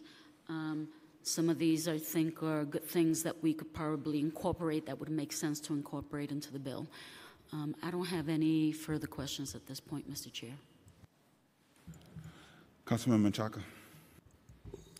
Thank you, Chair, and thank you for your testimony and for the team for being here. And I also want to thank, les quiero decir gracias también por estar aquí. Ya sé que es mucho tiempo, pero eso es parte del proceso. And this is part of the process, and I'm really hoping that your team stays to listen to some of the testimony. There's some really good truth to power that I think we all need to listen to. My question is really thinking about the kind of overall support, and it sounds like this is something that you can restate that you are in support of a kind of the legislation and concept, even with the suggestions that you're offering. Is that right? That is correct. I think it's an important thing for people to hear, that the agency, and really in partnership with Councilmember Mendez, that we are finally here. So that's an important thing to applaud. The second question is really thinking about the focus points on some of these asthma triggers, and really thinking about the rodents, thinking about the mice and the pests. Is that something that you can break down as part of the work that you're doing at HPD in terms of council districts, in terms of demographics? Is that information that you have right now that you collect as an agency? We are a data-rich agency. I have numbers broken down by types of vermin. I do not have it by council district, but if you allow us a few days, we can certainly break down the last several fiscal years worth of violations by council district. So that's information that you can provide to us? Absolutely. Okay, because I think that's going to be a part of how we can go back to the communities and really engage neighborhoods that can be contiguous. And I think another important thing to talk about are the kind of violations that you'll be providing us in the council as council districts, about how many of them were multiple incidents within the same apartment. How was that a consistent narrative within the work that you're seeing right now?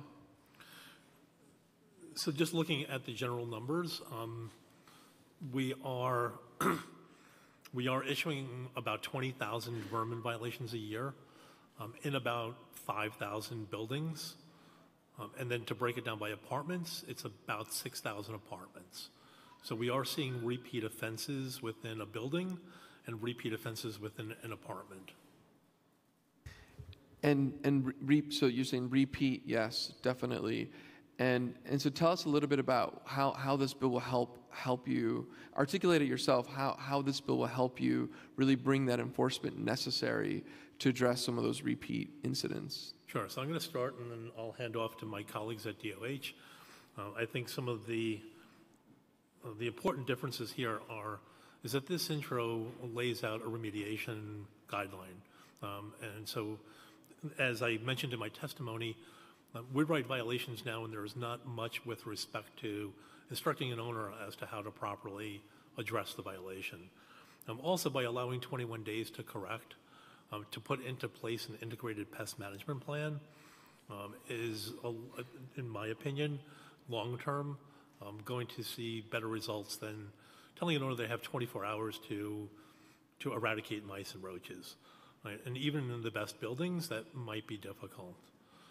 I think, just again, what's important is, especially with respect to mold, and I want to thank Councilman Mendez again, to codify mold and to put it into the Housing Maintenance Code is a tremendous help to the agency. I mean, currently mold is not specifically mentioned in the HMC. So to actually codify it and to put remediation practices in place is going to really be effective for us in the future. I'll turn it over to DOH. Good morning or afternoon. I don't know what we are. So I think the only thing to add to what Vito has said is that I think our experience in going into homes is that it's if you really want to address a problem and get it fixed. And sometimes it's a matter of bringing the plumber in, fixing the holes, if you have to use extermination, all of those things. And you also have to coordinate that with a family with very busy lives. So rather than just a Band-Aid that really isn't fixing the problem and then it's going to come back, I think just realistically, you're talking about you need time to really get that done and get it done in the way that it should be done. So I think in that instance, relative to the issue of 21 days, it seems like practically that's about the kind of amount of time that you need to do this kind of work because it's coordinating a lot of different things.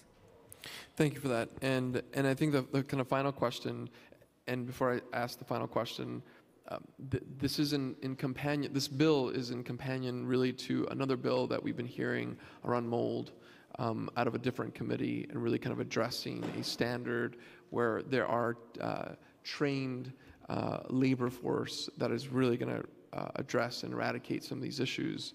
So I'm glad that we're kind of talking about this as a holistic approach with the mold bill. But the last question I want to leave to all of you is how are we prepared as a city of New York after we pass this bill to really get the word out to our immigrant communities and making sure that there's a plan to engage and really empower people to come out. This is going to really require folks to still make those complaints and really drive a kind of new enforcement because the law will have changed. The ability not the ability, but the requirement for the landlord to respond within the time frame. So tell us a little bit about your response to a kind of outreach plan that will hit immigrant communities in our city. So I will start and then again hand off to Health. So for HPD, as you know, tomorrow in your district, we are hosting summer hours. Thank you for that, by the way. No, thank you.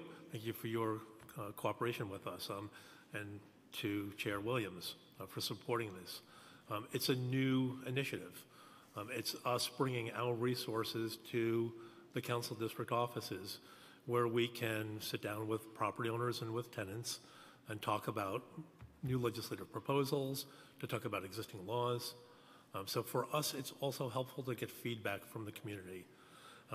Also this summer, and unfortunately it may be later in the summer, we will have several community outreach vans, right, that we will be using for purposes such as disseminating information in neighborhoods that it's difficult for tenants and property owners to get to our office or for us to get to them.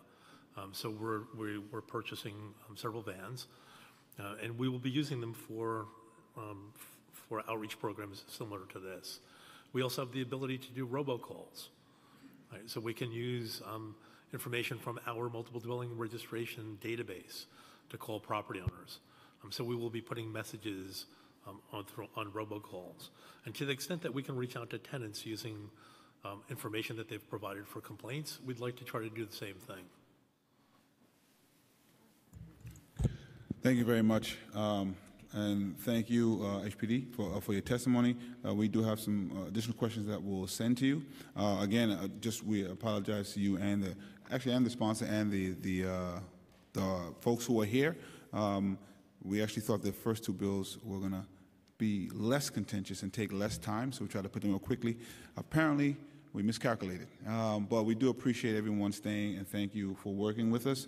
And actually, it shows how important the bill actually is and the importance to the folks who remain here. So here's what we're going to do now. We have the panel that was originally going to go: Ken Fisher, Justin Pascone, Stuart O'Brien, Ryan Baxter, Donald Ransomate from BTEA. They're going to testify on 1307A. Then we're going to have IBO, Sarah Stefanski, who's going to testify on 385B. Then we're going to go to the rest of the public. The first panel, if they're still here, would be Jeffrey Bone, Rajiv Jaswal, Jason Wu, Benjamin Kennett, and Ruth Berta Kennett, Daniel Carpenter Gold, and Matthew Shasher.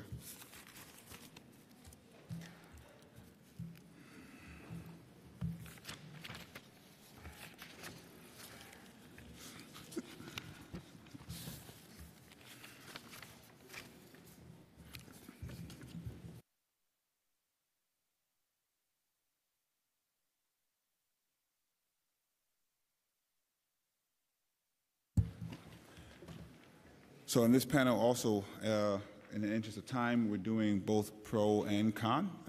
The last panel did it very well, so hopefully you will as well. We'll do the pro first and the con after. Anybody who's going to testify, please raise your right hand. Do you affirm to tell the truth, the whole truth, and nothing but the truth in your testimony before this committee, and to respond honestly to council member questions? You have 2 minutes each to give your testimony. Do you want to start with me? Yeah. Okay. Pro first. Okay, and then I'll go. I'm Stuart O'Brien, Executive Director of the Plumbing Foundation. I'm here not only in behalf of the Plumbing Foundation, but also in testifying for the Fire Sprinkler Council and the MCA. I've handed out the testimony, so I'm going to go off script and just make a few comments. The first is I'm reading from DOB's testimony on 1307. Of the 325,000 inspections, there were those that require significant technical knowledge of our codes and relate to high-risk work such as crane-supported excavation, demolition, and gas piping.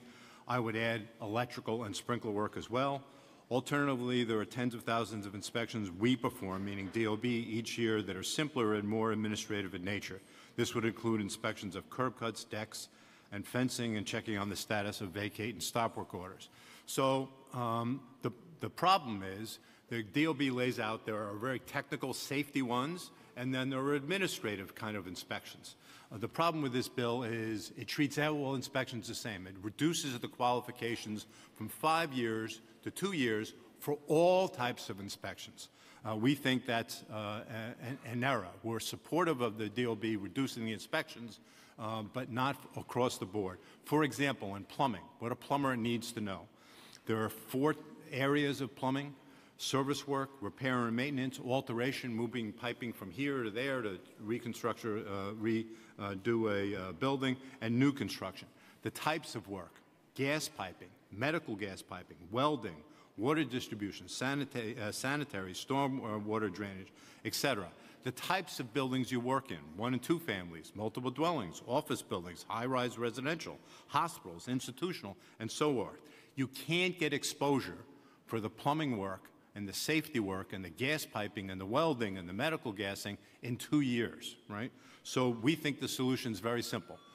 The bill is good, but just carve out on the safety inspections, the high-rise that DOB points out, yes, these are the ones we do, carve them out, and so to amend the bill, and I think that's a fairly easy thing to do. Lay out plumbing inspections, which cover plumbing, gas piping, and sprinkler work, electrical inspectors, and crane inspectors, and I think the bill would help the city a lot. Thank you.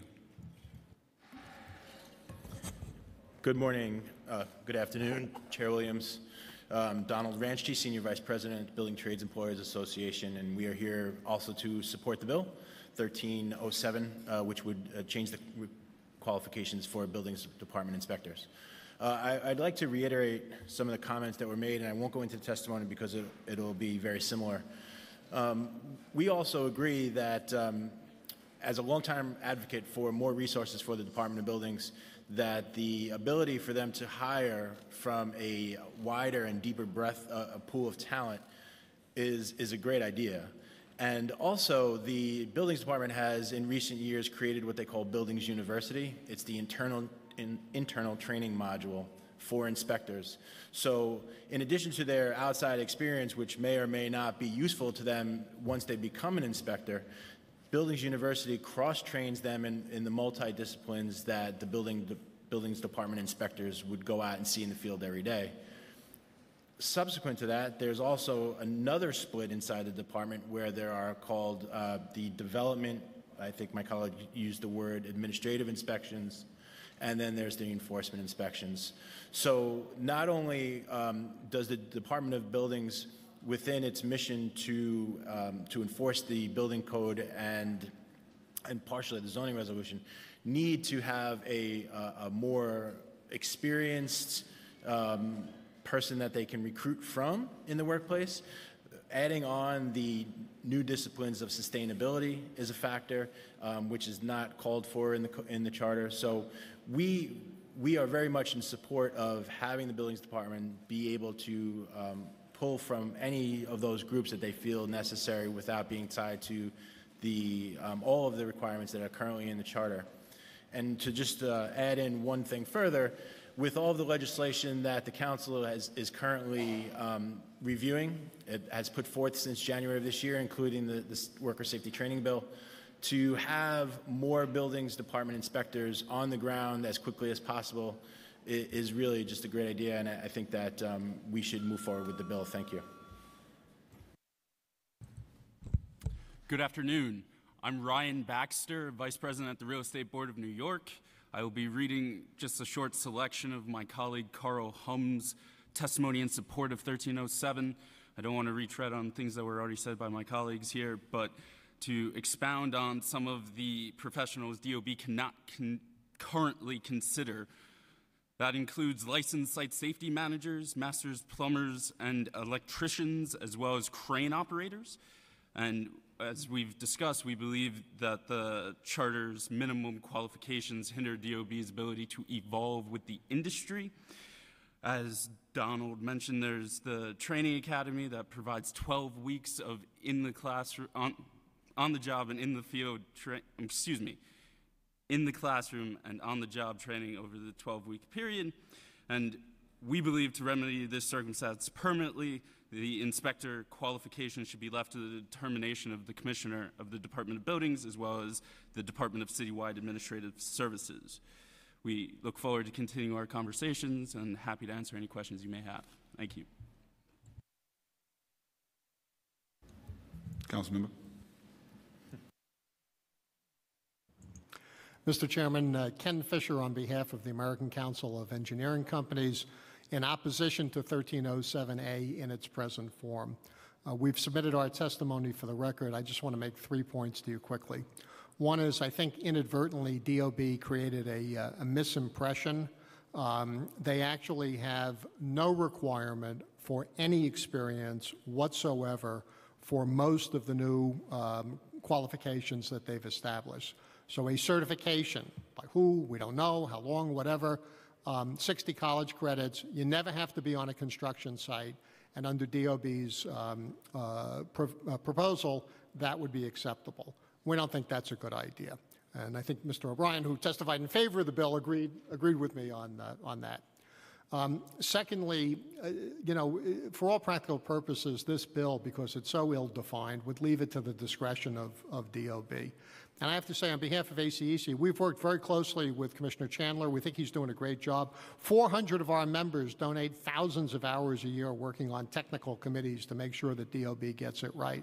So what would be wrong with that? Well, I've been around long enough to remember when we didn't have money and we had political influence, we had corruption at the DOB. And as I said to my friends over there, I trust you and I trust your successor, but I don't trust your successor's successor. And construction safety is just too important to leave wide open like that over the long term.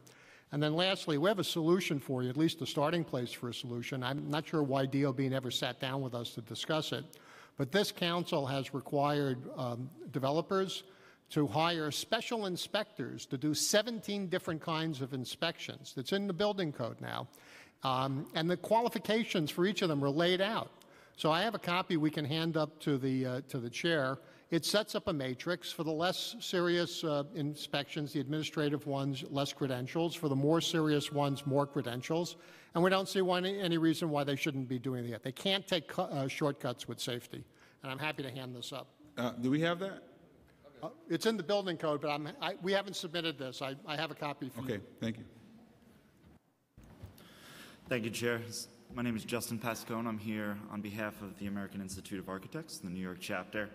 As a professional trade organization for architects, we work side by side with the buildings department as an organization, and our members work with them on a daily basis, including their inspectors. We want to express our concern with the bill. I think you've heard, I'm going to echo some of those concerns. The department needs more inspectors.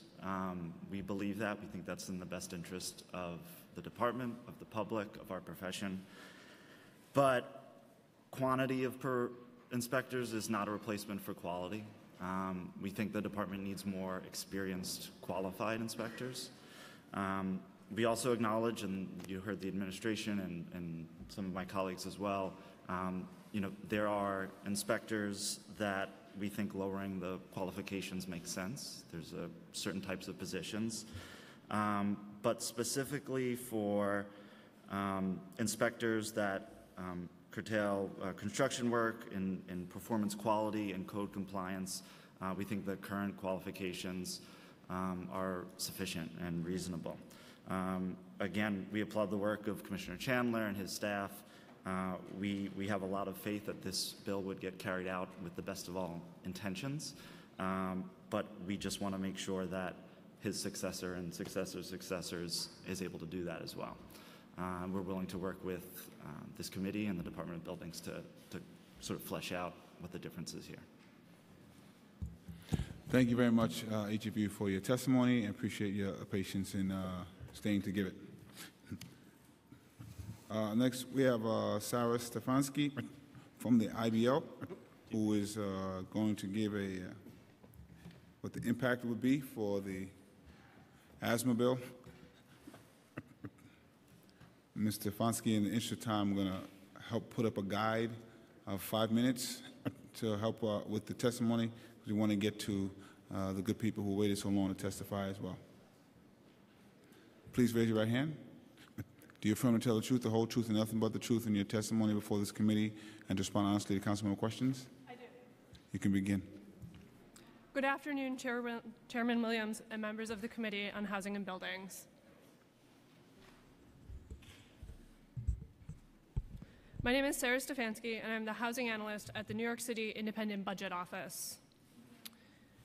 I'm here to talk about Intro 385B that would set new rules for identifying and correcting instances of indoor allergen hazards, specifically mold and pests in residential housing.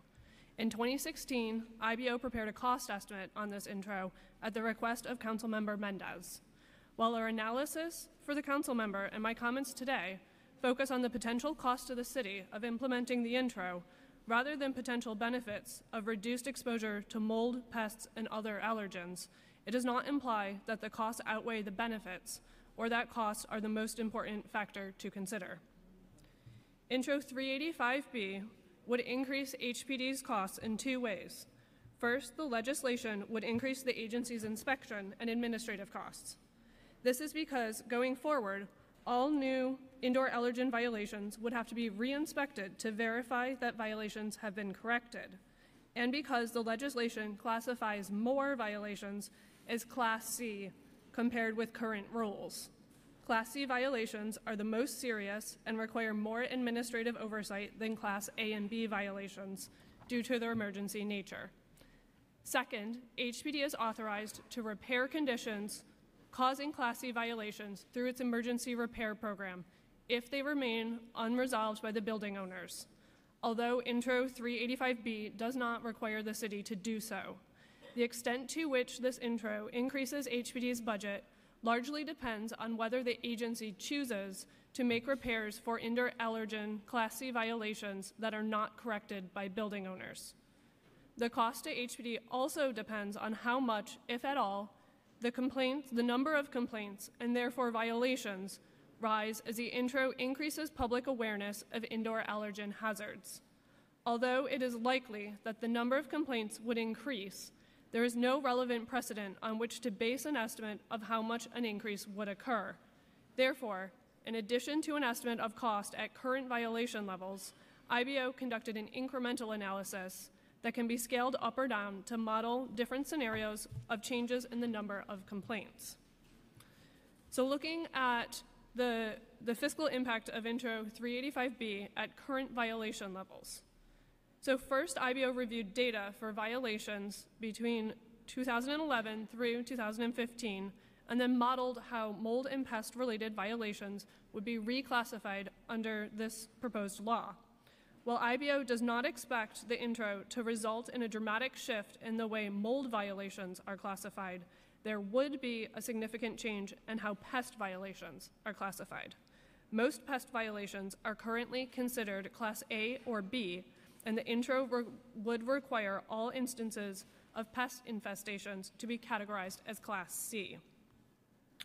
Holding indoor allergen complaint and violations study, IBO estimates if HPD chooses not to make repairs for the newly classified Class C violations, the annual cost to HPD would be $1.6 million in additional inspection and administrative expenses. In contrast, if HPD makes emergency repairs at the rate it currently does for other Class C violations, IBO estimates that the additional cost of repairs would be $1.9 million, which would bring the total expenditure to nearly $3.5 million a year. When the city corrects an emergency violation, however, the cost of the repair with interest is billed to the building owner, and if unpaid, may become a lien against the property. Through the lien process, part of the cost of repair is recouped by the city in subsequent years. So we're adding cost if the city addresses repairs, but then the city bills owners and recoups a portion of that cost. Assuming the city spends $1.9 million a year on repairs to remediate indoor allergens under 385B, IBO estimates that the city would recoup $910,000 within 2 years and just over $1.5 million within 5 years. So this would bring the net annual cost of 385B at current complaint levels and repair rates to a total of $1.9 million after 5 years of emergency repair collections. HPD would also experience a one-time upfront cost of $100,000 to update its violation tracking computer programs to reflect changes in classifications and timelines under this bill. Now I'm going to discuss how an increase in complaints would have a fiscal impact. In 2015, HPD received about 82,000 unique complaints about pests and mold.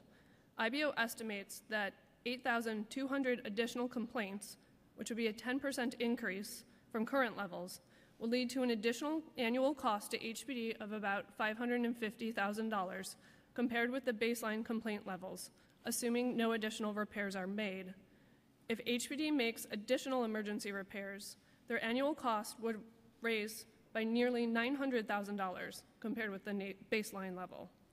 In the latter case, some of these costs, again, would be recouped from building owners.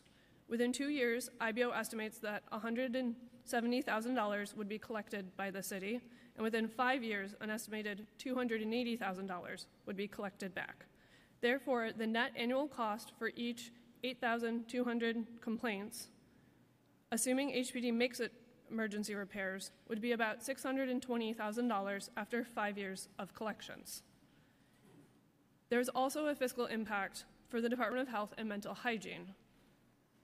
DOHMH would incur expenses for preparing pamphlets and training materials, investigating the presence of indoor allergen hazards in cases where the Housing Maintenance Code enforced through HPD would not apply, and for implementing a referral system for physicians to arrange for household inspections for patients with respiratory illness. IBO estimates a total of $520,000 in upfront costs and $430,000 annually thereafter for DOHMH, with an additional $14,000 a year for an increase if we had a 10% increase in complaints. 2 cost-related considerations were outside the scope of the IBO analysis. We did not estimate costs associated with an increase in housing litigation. If this bill increases the number of violations, it may also increase the cost to HPD's Housing Litigation Division.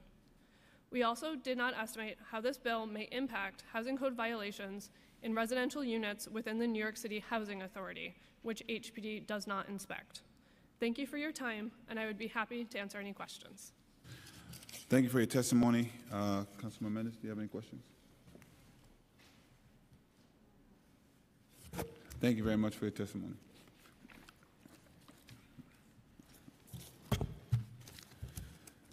Jeffrey Bond, Rajiv Jaswal, Jason Wu, Benjamin Canet, Ruth Berta Canet, Daniel Carpenter Gold, and Matthew Shasher.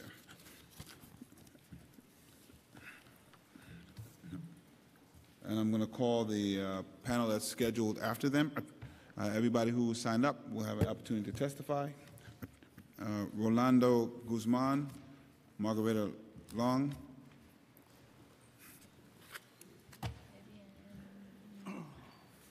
Fabian Butavo from Sunset Park, and Kelly Espinal will be following this panel. Jeffrey Bond? Is Jeffrey Bond here? Rajiv Jaswal, Jason Wu, Benjamin Canet, and Ruth Berta Canet, Daniel Carpenter Gold, and Matthew Shasher. Can you please each raise your right hand? Do you affirm to tell the truth, the whole truth, and nothing but the truth in your testimony before this committee and to respond honestly to councilman questions? Yes. You each have 2 minutes to give your testimony. You can begin in the order of your preference.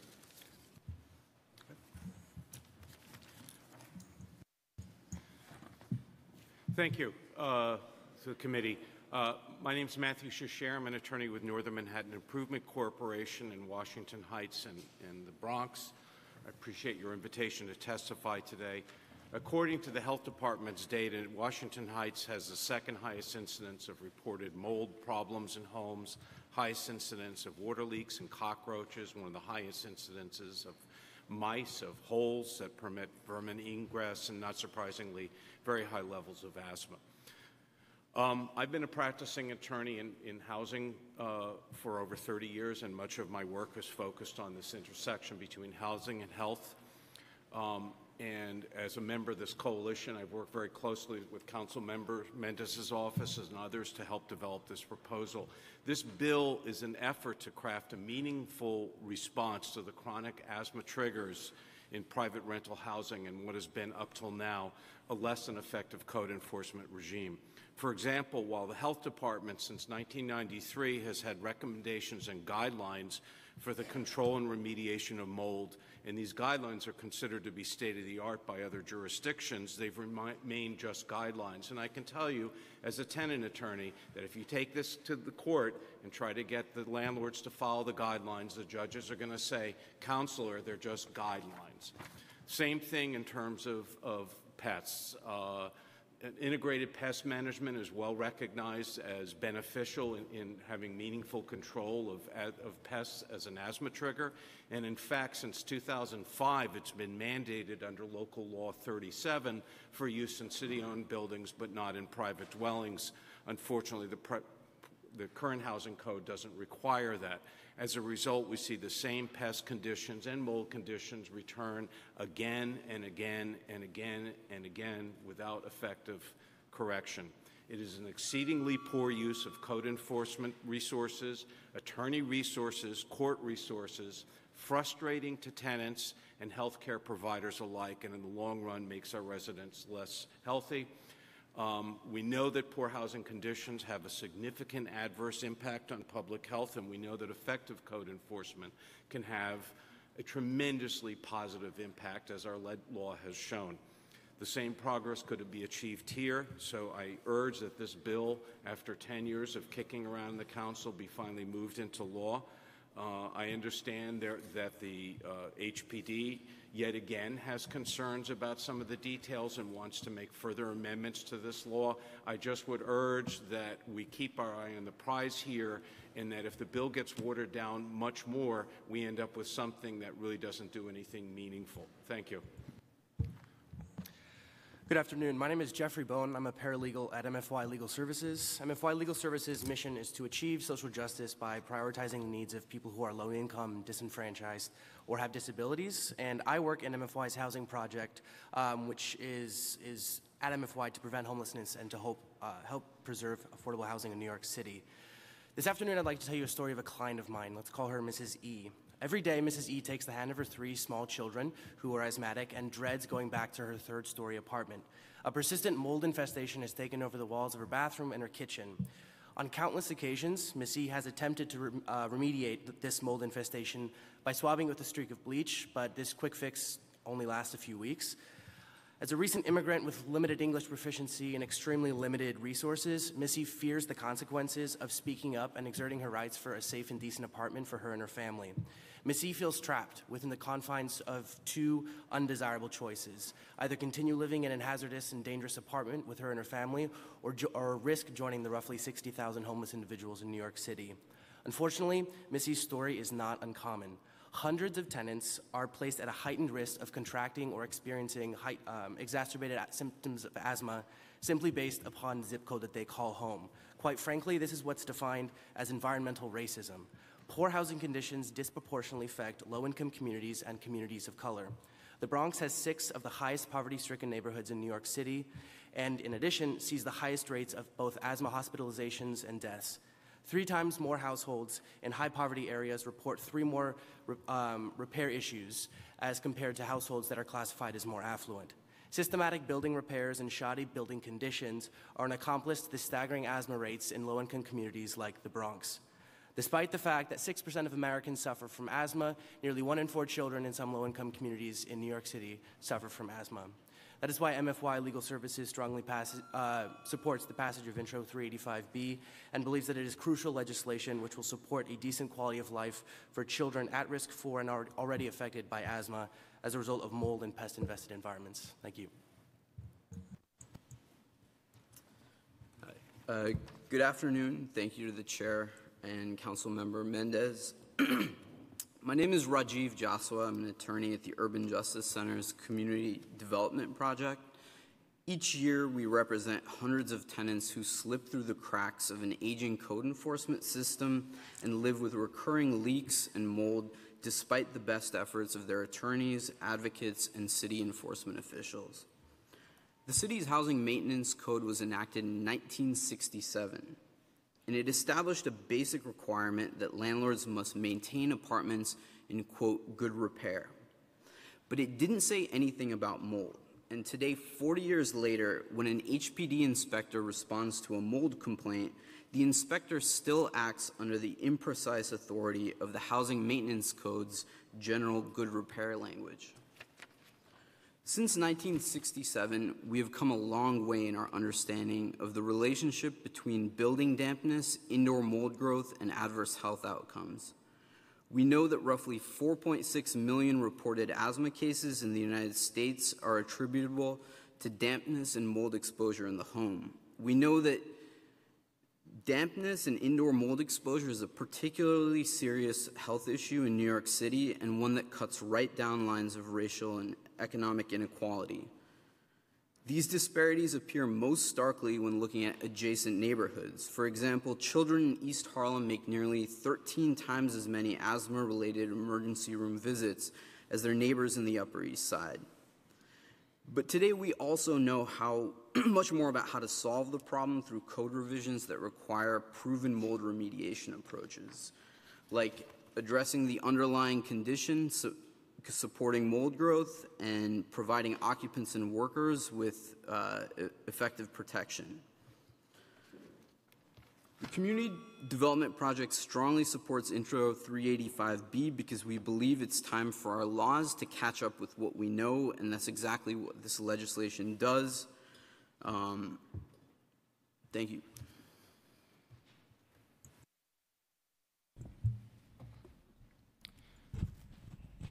Good afternoon, Chair.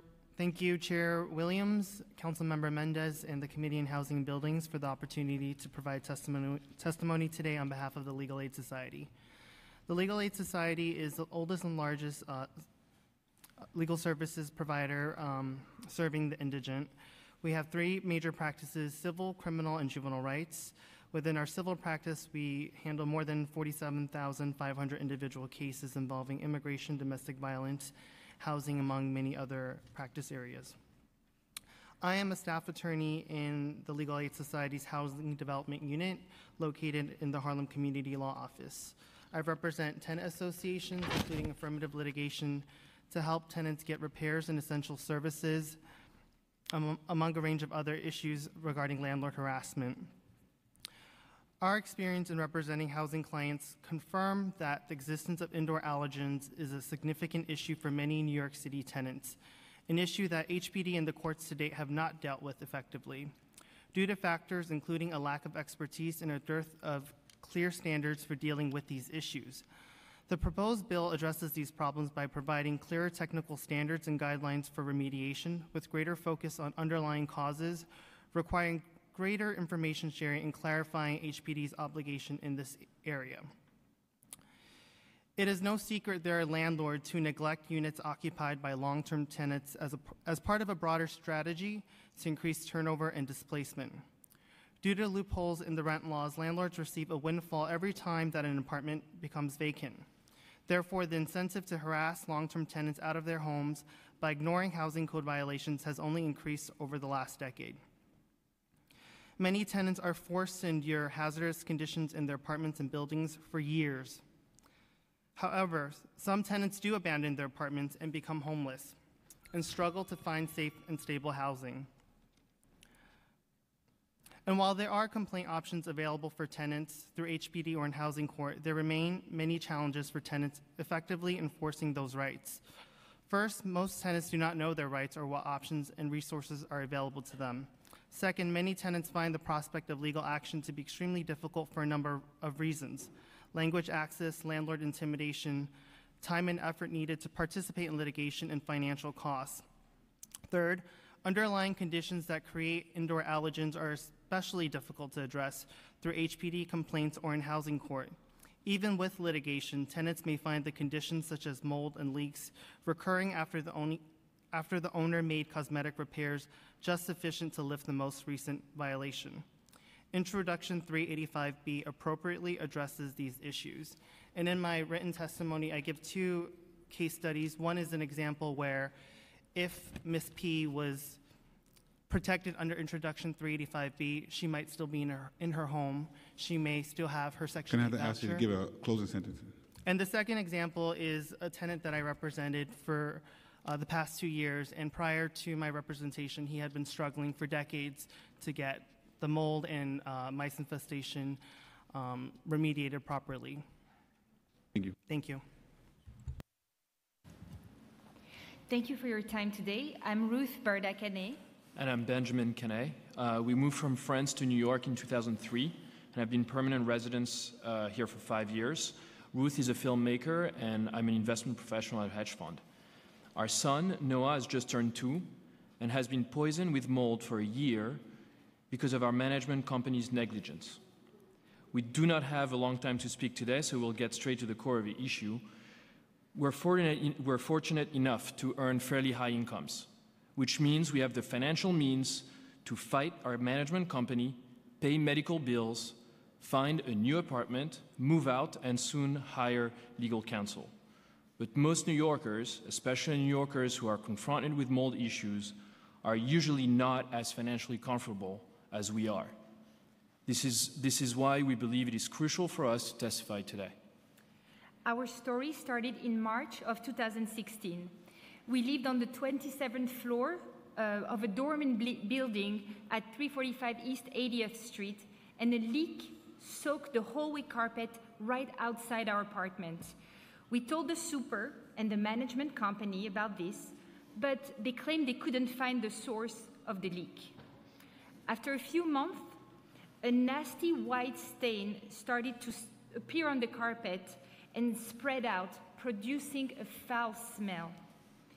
We asked them if this could be mold, but they dismissed it without even investigating. They made fun of us and did nothing. Over the same period, our then 1-year-old baby was suffering from severe and constant breathing issues that led to very serious asthma flares and even a hospitalization. We were constantly running from doctors to doctors. Even the slightest cold would morph into terrible asthma flares. His treatment was very heavy, with both alburals and steroids around the clock, but to our dismay, we never saw much improvement. Despite reporting our son's issue to the super and management company for months, they just did not want to take that problem seriously. So 3 months ago, we decided to hire one of the best inspection company in the city, and the results were terrifying. We had mold spore level more than 100 times normal levels, and one of 2 worst kinds of mold causing asthma and skin lesion, and the recommendation to leave the premises immediately. Despite this evidence and detailed remediation recommendation, the management company refused to do appropriate remediation, leaving us no other choice but to move out permanently. Within days after we moved, Noah's condition improved drastically, but the doctors are not sure about long-term consequences of such a high and prolonged mold exposure. Needless to say that Ruth and I still live in fear every time Noah catches a cold, and as you can imagine, it happens a lot with a 2-year-old. Management companies and supers do not take mold seriously, partially because it's silent and often invisible. Imagine if we had the same amount of cockroaches per cubic square as we did with those mold spores. For sure, they would have dedicated their whole day to find the source of the nest. But the super and the management company did nothing. And if knowing that a baby was critically sick for a year did not coerce the management company to act quickly and efficiently, we hope that the power of the law will. We place our trust in our policymakers today to avoid other families, and often less fortunate, to have to go through the same hell we just escaped from. Thank you for your time. Thank you.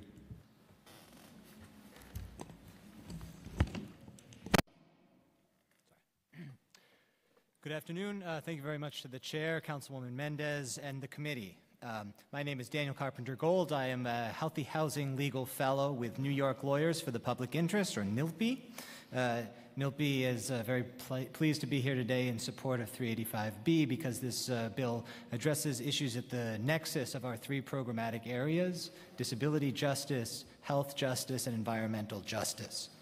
And I might add that we run an environmental and health literacy campaign encouraging people to report issues like this to 311 and through that to HPD, and therefore to make sure that these issues get remediated. So Intro 385B directly addresses the needs that our clients and communities have seen by implementing reforms in 3 key areas. First, the bill creates an affirmative duty and effective process for landlords to inspect and abate mold and other vermin problems and remediate it once they find it.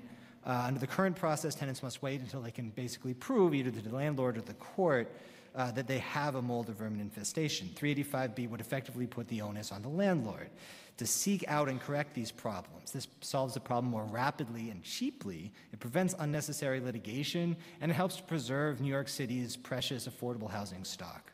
Second, the bill strengthens HPD's role in the process. The agency has immense expertise and practical experience in correcting poor housing conditions, and this bill would empower them to do even more, to inspect more thoroughly, and to issue stiffer penalties. Third, 385B creates a pathway for tenants' doctors who have both the training to know when asthma may be exacerbated by indoor air quality and the close connection with their patients to know when they need help. It empowers them to initiate this process of inspection and remediation. This radically expands the opportunities for effective intervention in the process so that even tenants who do not themselves realize they might be at risk can be helped. So thank you very much for your time, and we urge you to support this bill. Thank you all for your testimony and the work that you're doing. Ms. Berta Kane and Mr. Kane, thank you for your personal testimony. Obviously, for your own description, you didn't necessarily have to, but I appreciate you taking up the fight, and I'm sorry for butchering your name. Councilwoman Davis? I want to thank this panel for their testimony. For the attorneys on this panel, I'd like to know of the cases that you've have represented tenants that have had mold, and how many percentage of the cases do the landlord actually do the repair, if they do the repair and abate it, and what percentage of the cases does the mold come back? And in the cases where they've abated the mold and it did not come back, how long did it take the landlord to do the repair? We could start from this side and go back.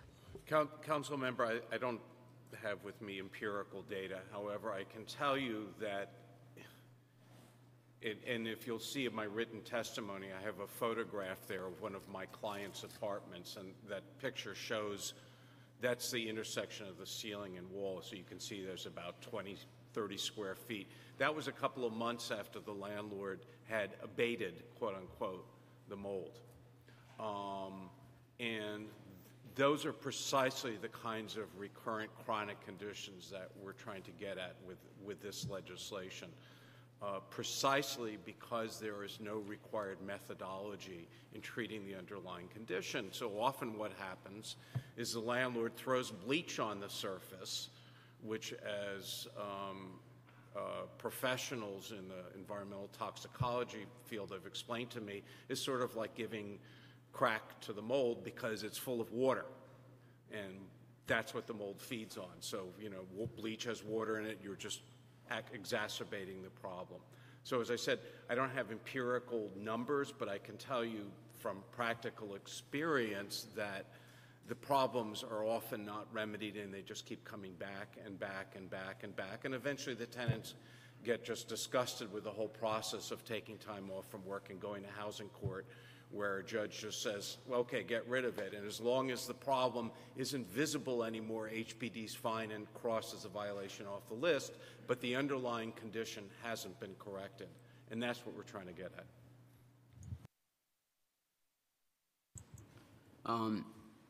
I wish I could say I have worked on cases where I knew for sure that my work had effectively addressed the issue, but I don't know of any cases I've worked on like that. Like, I consider it a victory if I know that some structural change took place. If I can get the landlord to fix the ventilation system or fix the roof, that's a huge victory, because that's not usually what we're able to achieve. And the biggest difficulty we have is that, you know, when a tenant calls 311, the landlord gets a notification before the inspector shows up. And it's really difficult to get HPD to come back and re-inspect and issue like an aggravated violation, because it's usually patched up before they come back, which deprives us of most of the enforcement tools or legal mechanisms we have to really bring about structural change. And that's the number one thing I think that's there in this bill, is that it focuses on the process as opposed to a visual inspection outcome. So the cases where I feel like I've achieved something is when there's documentation of what the landlord actually did. And Intro 385 would make sure that that happens every single time there's a mold violation, and that's a huge deal. So I don't think every case is different, and so sometimes you have landlords who will cooperate, especially if there's a legal service provider on the case, and they'll do the work and the clients don't come back. But that doesn't always happen, and that usually doesn't happen. So when I have a case where there is recurring mold or recurring pest infestation, it may take a year, 2 years of litigation, contempt motions, trial, repeated requests from the court to re-inspect the conditions. And this can be very, very taxing on the families that we represent.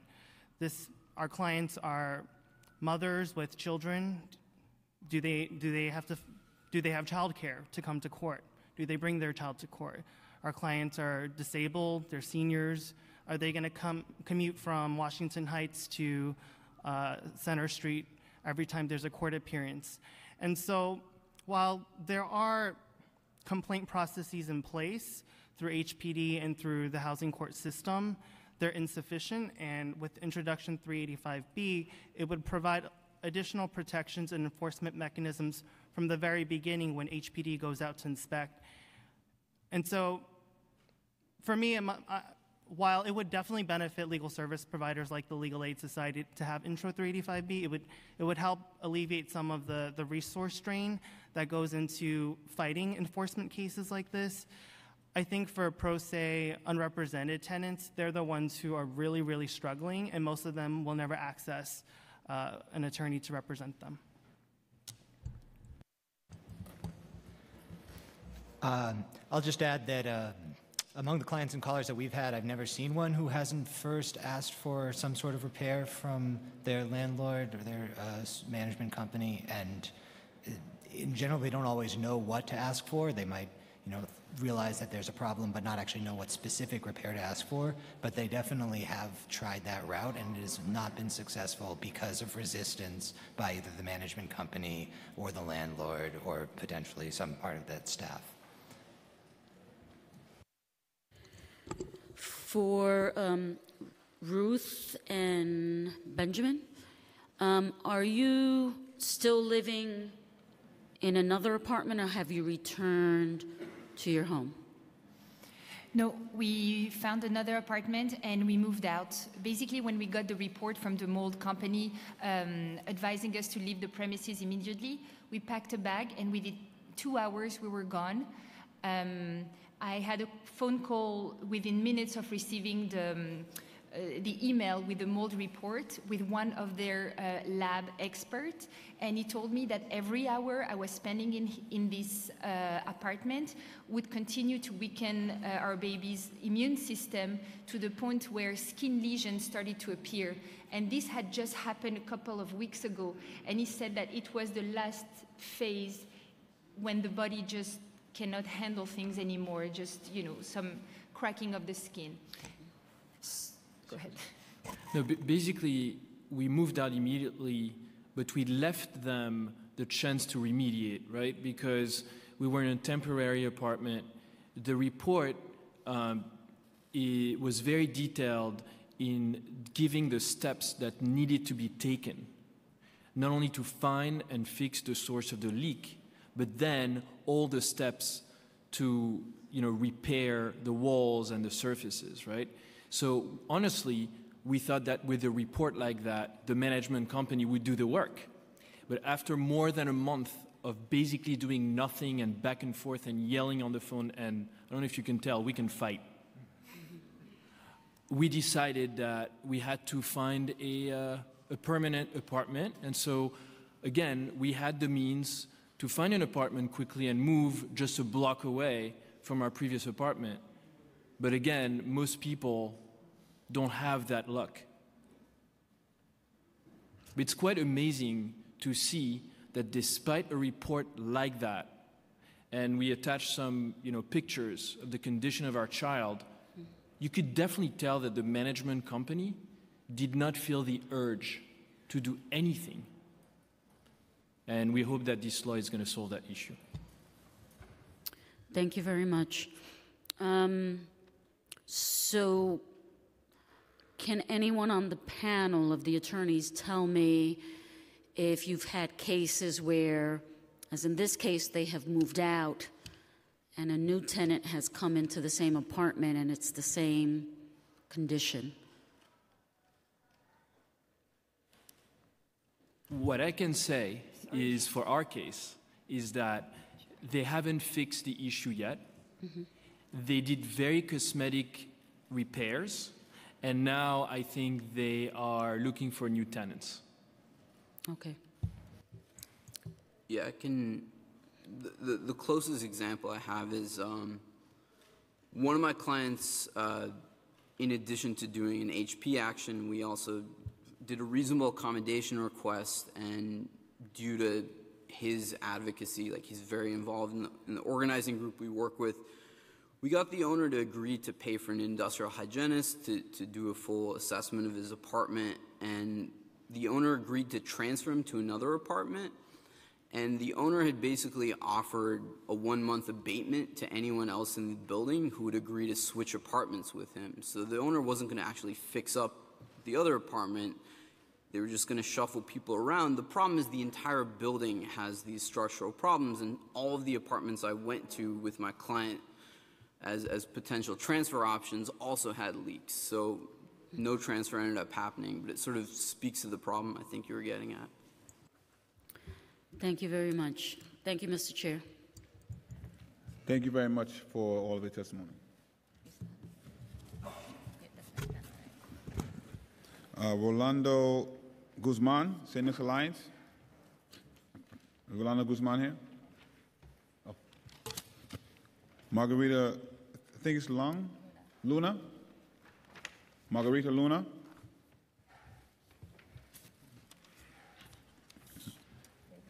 Fabian Bravo? Is Fabian Bravo here? Kelly Espinal? Is that, she's outside. Genesis Miranda? Make the road. Genesis Miranda? Oh.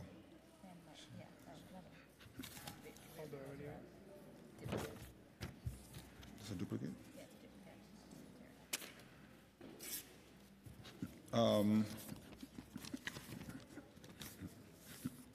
Rolando Guzman is here, right? So Rolando Guzman. Fabian Bravo. Kelly Espinal. That's Kelly Espinal.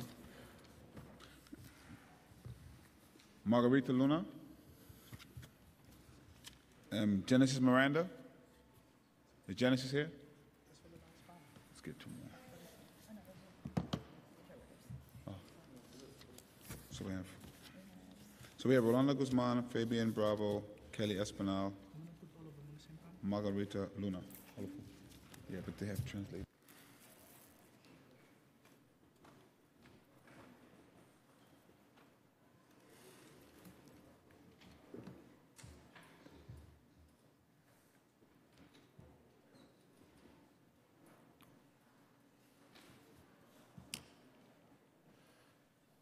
Is everybody testifying has a translator? No, just us two. Just you two? Yeah. All right, let me go through this again. Rolando Guzman. Fabian Bravo. Kelly Espinal. That's you.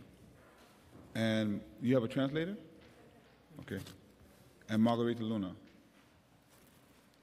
Now, he is with her personally. Yeah, okay. But their testimony is literally 30 to 40 pages. How many pages?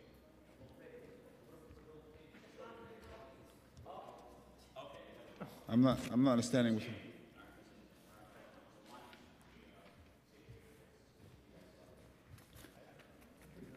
That's Margarita Luna, correct? That's Margarita Luna? There's no Margarita Luna. There's no Margarita Luna? Yes. And you're translating for her? And who are you translating for? This gentleman here, this lady here. And so the gentleman with her?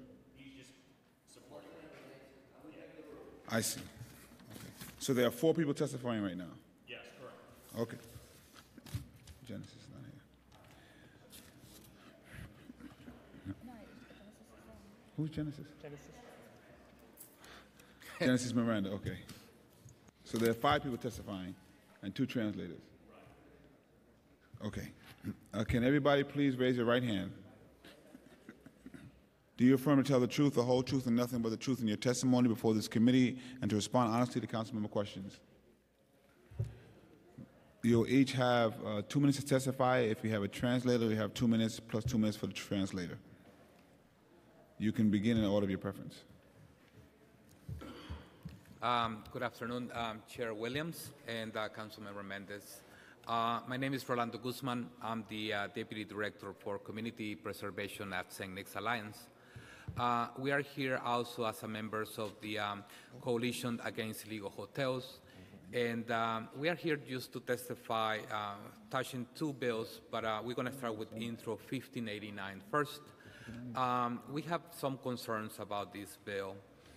North Brooklyn is a mix of housing. We have multifamily buildings from 6 all the way to 100+ units, mostly rent stabilized. And also we have a large number of two-family homes in our community. At the same time, North Brooklyn is one of the epicenters of displacement in the city of New York. Tenants are being pushed out, not only from the rent-stabilized units, but also from the two-family homes in our community. And we have a big push for high-paying tenants moving in, and very much the greed of landlords and homeowners trying to multiply their building income. We see that this legislation, as it is right now, kind of opens a door for more displacement in our two-family homes in the community. I want to say, though, that we as an organization, we support the small business, we support legal B&Bs, but we have a certain concern with this, the nature of this legislation. We look forward working with you on that, and again, we're looking forward that a legislation that can protect small businesses, but at the same time can keep available the housing in our community. Second, real quick, we're also supporting Intro 385B.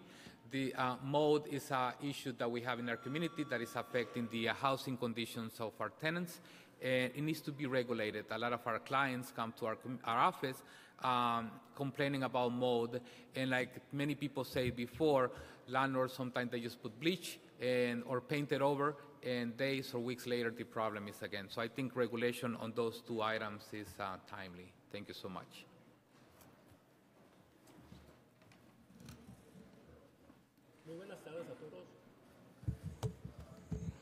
Muy buenas tardes a todos. Mi nombre es Fabián.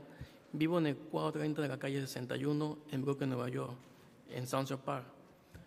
Y estoy con el grupo de vecinos ayudando a vecinos.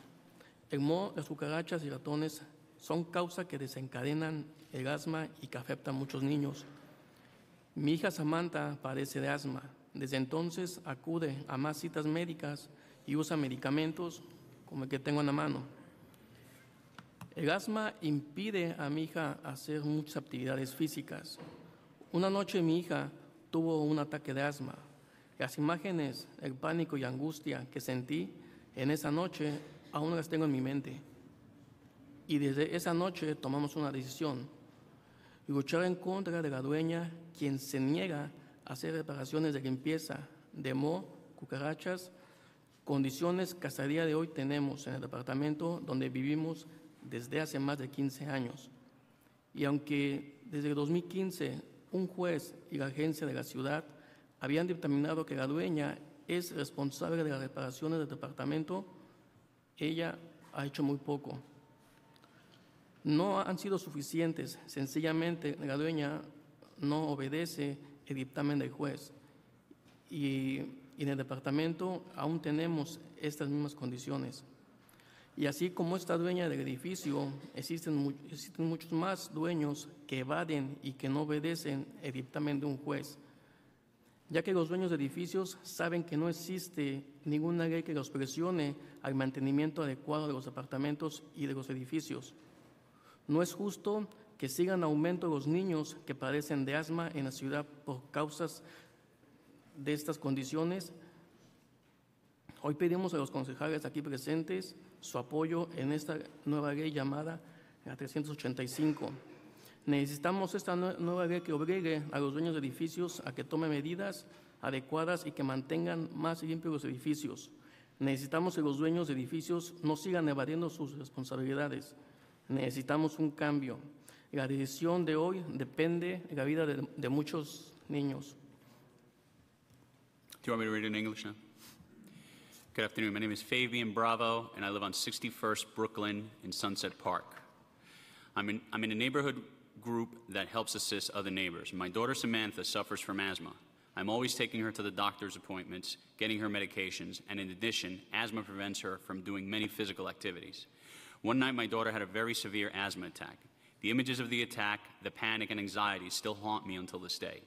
That night, I made a decision to fight against the owner of the building who neglected to make the proper repairs. who neglected to remove the mold, the roaches, and the current conditions which we have been living with for the last 15 years. Since 2015, the judge and the city agencies have ordered the building owner to make the necessary repairs. This has not been enough. Simply put, these repairs have simply been ignored. She ignores the order of the court and the city agencies, given we still have the same issues and conditions. And just like the owner of my building, there exist many owners who simply ignore and disregard the order of the courts. The owners of these buildings know the laws that exist do not put enough pressure on them to maintain these apartments. It is not fair that there still exists an increase in asthma-related cases in children and within the city of New York. Today, we ask the council members present for their support in the new law called 385. We need this new law to obligate the owners of buildings and to take adequate measures to maintain the cleanliness of these buildings. We need to make sure that building owners stop evading the law. My hope is that we have change from today's decision. The lives of many children depend on this. Thank you, and I trust in your support.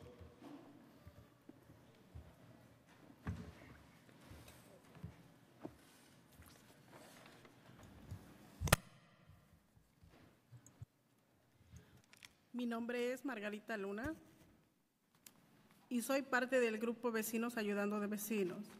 Vivo en el área de Sunset Park. Tengo vivienda en el siguiente edificio, en el 275 de la 46 y calle.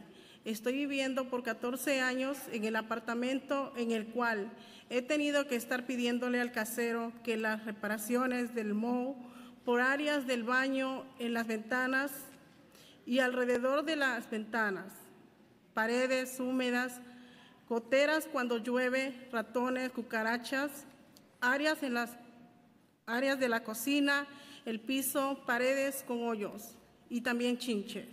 Le he pedido varias veces verbalmente al dueño que hiciera las reparaciones, pero no me hizo caso. Y varias veces le mandé cartas hasta que fui a la corte, pero siempre posponía el caso o aplazaba el caso. Y duró el caso 2 años porque a medio de juicio vendió el edificio y se comenzó un nuevo caso. Varias veces me comuniqué con el 311 a la comunidad del edificio, a la ciudad. El edificio acumuló muchas violaciones.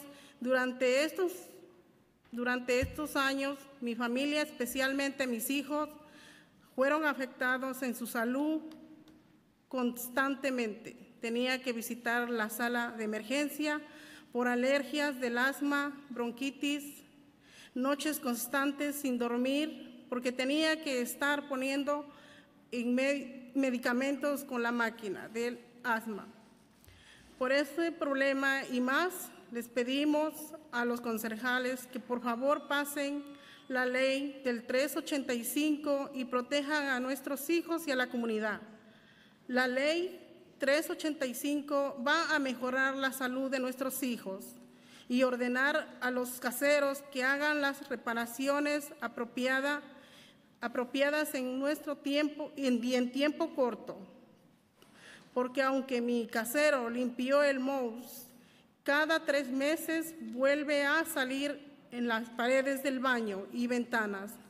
La ley solo ordena que los caseros limpien el moho con cloro y pintura, pero no cura el problema desde su origen. Si es una tubería rota o el techo y paredes,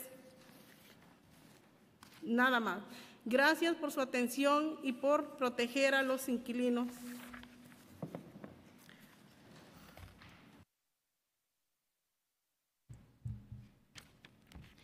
My name is Margarita Luna, and I am part of the group of Neighbors Helping Neighbors. I live at 275 46th Street, Sunset Park, Brooklyn. I've been living in that apartment for 14 years, and I've been asking the landlord to take care of the mold in the window areas and in the bathroom. Also the damp walls and the leaks whenever it rains. Mice and roaches in the kitchen area, and holes and bed bugs in the floors and walls. I verbally requested the landlord to do the repairs several times, but he didn't do anything. I also sent letters many times.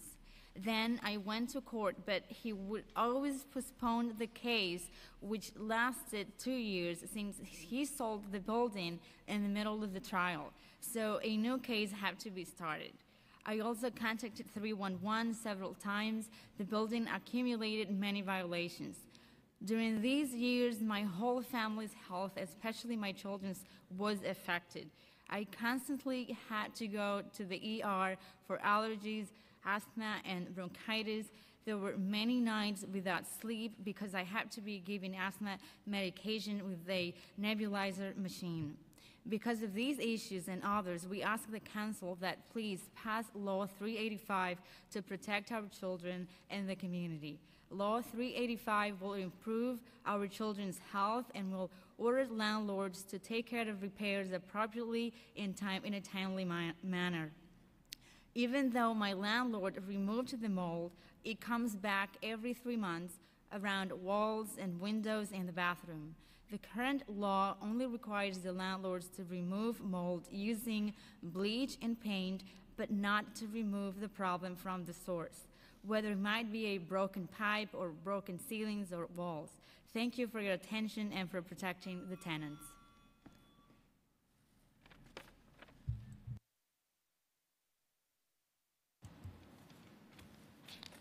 Buenas tardes, mi nombre es Kelly Espinal, estoy aquí hoy para apoyar el proyecto de la ley Intro 385B. Soy miembro de SEACE Camino a Nueva York, mis 2 hijos tienen asma. He vivido en Bushwick, Brooklyn por más de 12 años. Cuando recién me pasé a vivir a Bushwick, viví en una casa privada con mis 2 hijos, Wellington y Yadier. Hoy Wellington tiene 14 años y Wellington Manuel 9 años de edad. Respectivamente, en este primer hogar había presencia de gotera, de mojo. Debido a estas condiciones, Yadier comenzó a sufrir de asma a muy temprana edad. Con apenas 8 meses, los doctores lo diagnosticaron con asma y desde entonces esto ha sido una pesadilla en nuestra familia. Actualmente vivo en un edificio de renta estabilizada en la calle Horsey, en Brooklyn. Las condiciones de nuestro apartamento no hacen bien para mis hijos. El dueño no repara. Las principales causas de la persistencia del asma, mientras que me encuentro sentada aquí, hoy veo cómo bajan las gotas por las paredes de la cocina. El mojo sigue creciendo en nuestro baño y el apartamento es muy húmedo. Cada vez que mi hijo Yadiel cruza por la cocina, siente como le falta el oxígeno y como madre me preocupa. Los doctores han recetado muchos tipos de medicamentos, incluso han considerado medicamentos que son peligrosos para mi pequeño. Muchas veces he ido al hospital desde las 7 de la mañana y he pedido días de trabajo solo para que mi hijo pueda estar bien. Al borde de perder mi trabajo por la cantidad de ausencia, ya que he tenido que cuidar a mis hijos, hemos ido al hospital alrededor de 150 veces al año. Mi otro hijo, Wellington, tuvo un ataque de asma a sus 14 años. La seguridad de nuestro propio hogar, todo esto porque el dueño de casa no repara la gotera en nuestro apartamento. Todo porque las casas buscan desalojarnos e incrementar la renta. Los dueños de la casa no les importa más que su edificio. Hemos demandado reparaciones en varias ocasiones, incluso en compañía de mis otros vecinos y vecinas. Hemos lanzado un caso legal en contra del dueño por reparaciones, pero aún así las goteras y el mojo perciben. Necesitamos leyes más fuertes para proteger a los inquilinos y nuestros hijos. Los doctores me han dicho que ellos esperan seguir controlando el asma de mis hijos, pero que esta enfermedad nunca podrá ser curada. Mientras nuestro hogar continúa inseguro, yo seguiré viviendo diariamente con el miedo de que cualquiera de mis hijos tomen su último ultimato. Gracias nuevamente a la vocera Melissa Mar. Viverito, a la consejera Méndez, al presidente del comité William y a todos los miembros del Consejo de la Ciudad de Nueva York que defienden los derechos de los inquilinos. Gracias. I'll read it in English now. Good afternoon.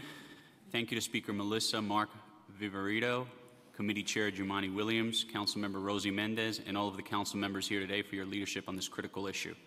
I'm here today to support Intro 385B. My name is Kelly Espinal, and I'm a member of Make the Road New York.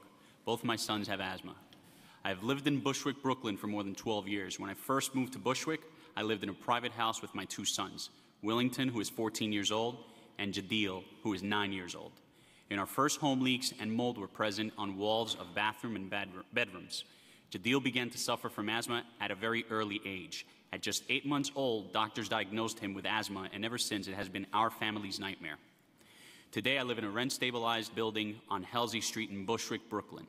The conditions in our apartment are that our landlord won't fix are the main cause of my son's persistent asthma. As I sit here today, leaks are streaming water down the walls of our kitchen. Mold is growing in our bathroom. Our whole apartment is humid and damp. These conditions continue to exacerbate Jadil's asthma. Every time Jadil passes by my kitchen, he becomes short of breath. It is a daunting feeling as a parent. As I stay to fight for my rent-stabilized apartment, one of the last frontiers of affordable housing, I do so at the risk of my son getting sicker because my landlord refuses to fix. My son's doctors has tried many types of medicines, even considering stronger medicines that may not be suitable for a child my son's age. I've spent many days and nights in the hospital, sometimes rushing out of my apartment at odd hours of the night to seek care for my boy. The constant medical attention has put me in a difficult place at work. I've had many absences due to doctor's visits or my son's school calling me in because he is having trouble breathing. In 1 year, I can say that I have visited a hospital around 150 times in a single year. As you can see, my son's asthma affects every aspect of our lives: school, work, health, and safety. I'm here because my story is not an isolated one. Doctors and health experts, many of whom are here today, point to poor housing conditions like pests and mold being triggers of asthma. If we had additional protections for tenants that moved bad actor landlords to remediate these health and safety concerns, my son would be able to spend more time in his classroom rather than the emergency room. I have demanded repairs countless times, but my landlord seems more interested in getting us out so that he can see a rent increase. His profits are more important than the health and well-being of a 9-year-old child. With no other choice, we've worked with Make the Road New York to facilitate joint legal action against our landlord. As we await the outcome, leaks and mold persist. I'm here to urge you, the New York City Council, to pass this Asthma-Free Housing Act. With almost every council member already on board, we need to call a vote and start implementation immediately. Too many landlords, like my own, are using the lack of repair as a tool to get tenants to self-evict. Any tool that the City Council can push for to prevent this kind of abuse is needed in this growing city where rents continue to rise, leaving families like me nowhere else to go. Thank you again to Speaker Melissa Mark Viverito, Councilmember Mendez, Committee Chair Williams, and all of the New York City Council members for standing up for the tenants' rights. We need you.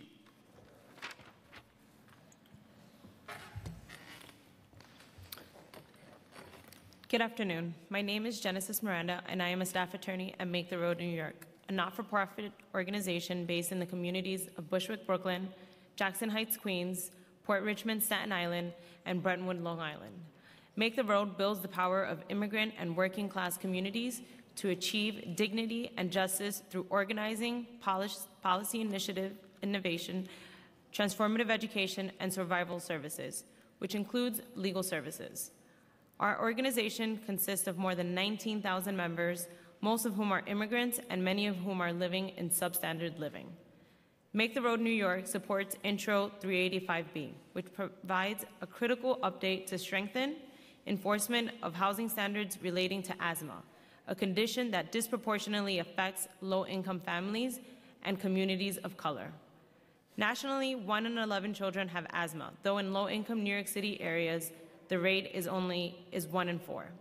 Mold growth is cited as being a significant environmental exposure factor associated to provoking asthma attacks. Importantly, the economic impact on low-income families with asthmatic children is great. Medical expenses average $618 a year for a child without asthma versus $1,042 for a child with asthma. This legislation recognizes that asthma-triggering conditions will reoccur again and again unless they are repaired in an effective way, and puts landlords on notice that a bare minimum patch job is not enough. By implementing work practices for pest and mold remediation, landlords can no longer default to doing shoddy work for the sake of avoiding HPD violations. Landlords must now follow proper work practices to eradicate pest infestation and mold. Furthermore, landlords are required to eliminate the underlying source of the condition, such as a water leak that consistently causes mold. By requiring landlords to adhere to specific work practices under Intro 385B, tenants will no longer have to deal with recurring conditions. For instance, Myra Ferreri, one of my clients and a long-term tenant of Bushwick, has a 10-year-old son who suffers from severe asthma. Over the years, my client has made several 311 complaints regarding holes throughout her apartment and rodent infestation. Currently, there are several open violations for the severe vermin infestation in my client's apartment. One violation is as old as 2013. Despite the multiple complaints and ensuing violations, her landlord has failed to permanently eradicate the vermin infestation that exists in her apartment.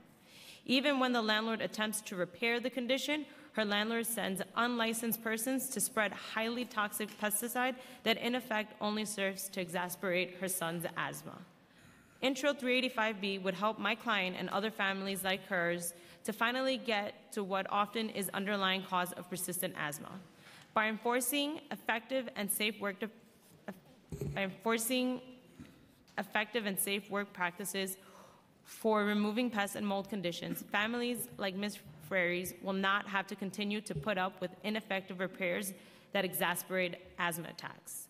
In addition to outlining specific You can give a closing sentence? Can I give two? Sure. However, we urge the council to strengthen this bill by making it clear that tenants can seek the same relief in housing court by obtaining a court order that directs their landlord to address underlying defects and follow proper work practices to eradicate pest infestation and mold. In conclusion, New York City residents deserve to live in homes without indoor allergens that trigger asthma attacks. The city's passage of this bill continues to recognize the health hazard that is caused by pest infestation and mold growth, and further strengthens the housing maintenance code. We thank the council for giving attention to the health of New York City tenants. Thank you. Thank you, Mr. Chair. Para todo el mundo, gracias para su testimonio. Su testimonio era muy claro, no tengo preguntas, pero para la señorita licenciada, Genesis Miranda. Yes. In your testimony, as you were reading, you said that your client has had violations since 2013, but in your written testimony, it says 2009, so I just want a clarification. That was an error on my part. It's 2013. 2013. Yes. Okay, thank you very much. I want to thank this panel for their testimony. Thank you all very much. The next panel, Nadia Marin Molina, NYCC. Is she here? Nadia? Nadia here? Sorry, my mistake. Lily Corina Higgins. Lily Corina Higgins, is she here? Yes? Did somebody say yes? Lily Corina Higgins. David Evans from We Act. Is David Evans here? Jewel Jones from We Act.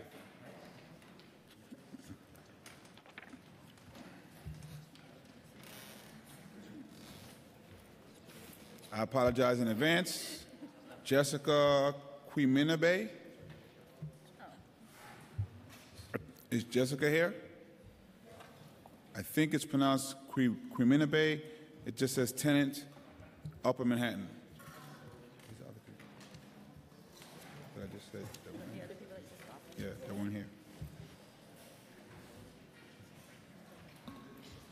Lily Karina Higgins and Jessica Quiminabe are not here, correct?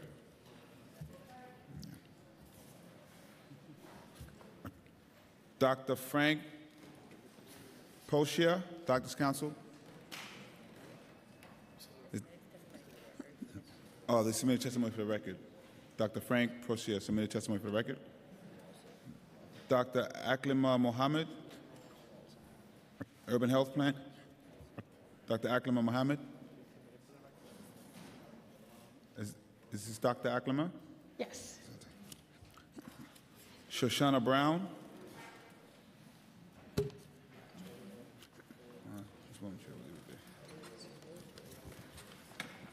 So we have Nadia Maureen Molina,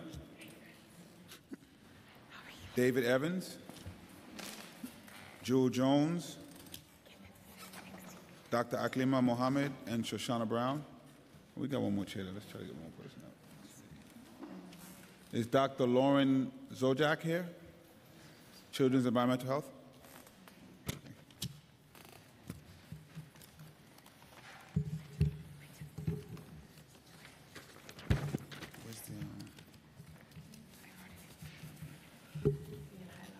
There's another chair over here.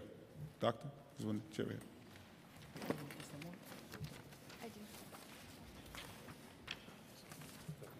Thank you. Can you each raise your right hand, please? Do you affirm to tell the truth, the whole truth, and nothing but the truth in your testimony before this committee and to respond honestly to council member questions? Yes.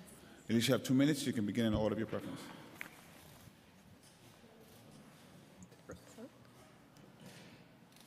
Hello. Thank you to all the council members for your initiative in protecting community members, workers, and families, and thank you for having me at this hearing.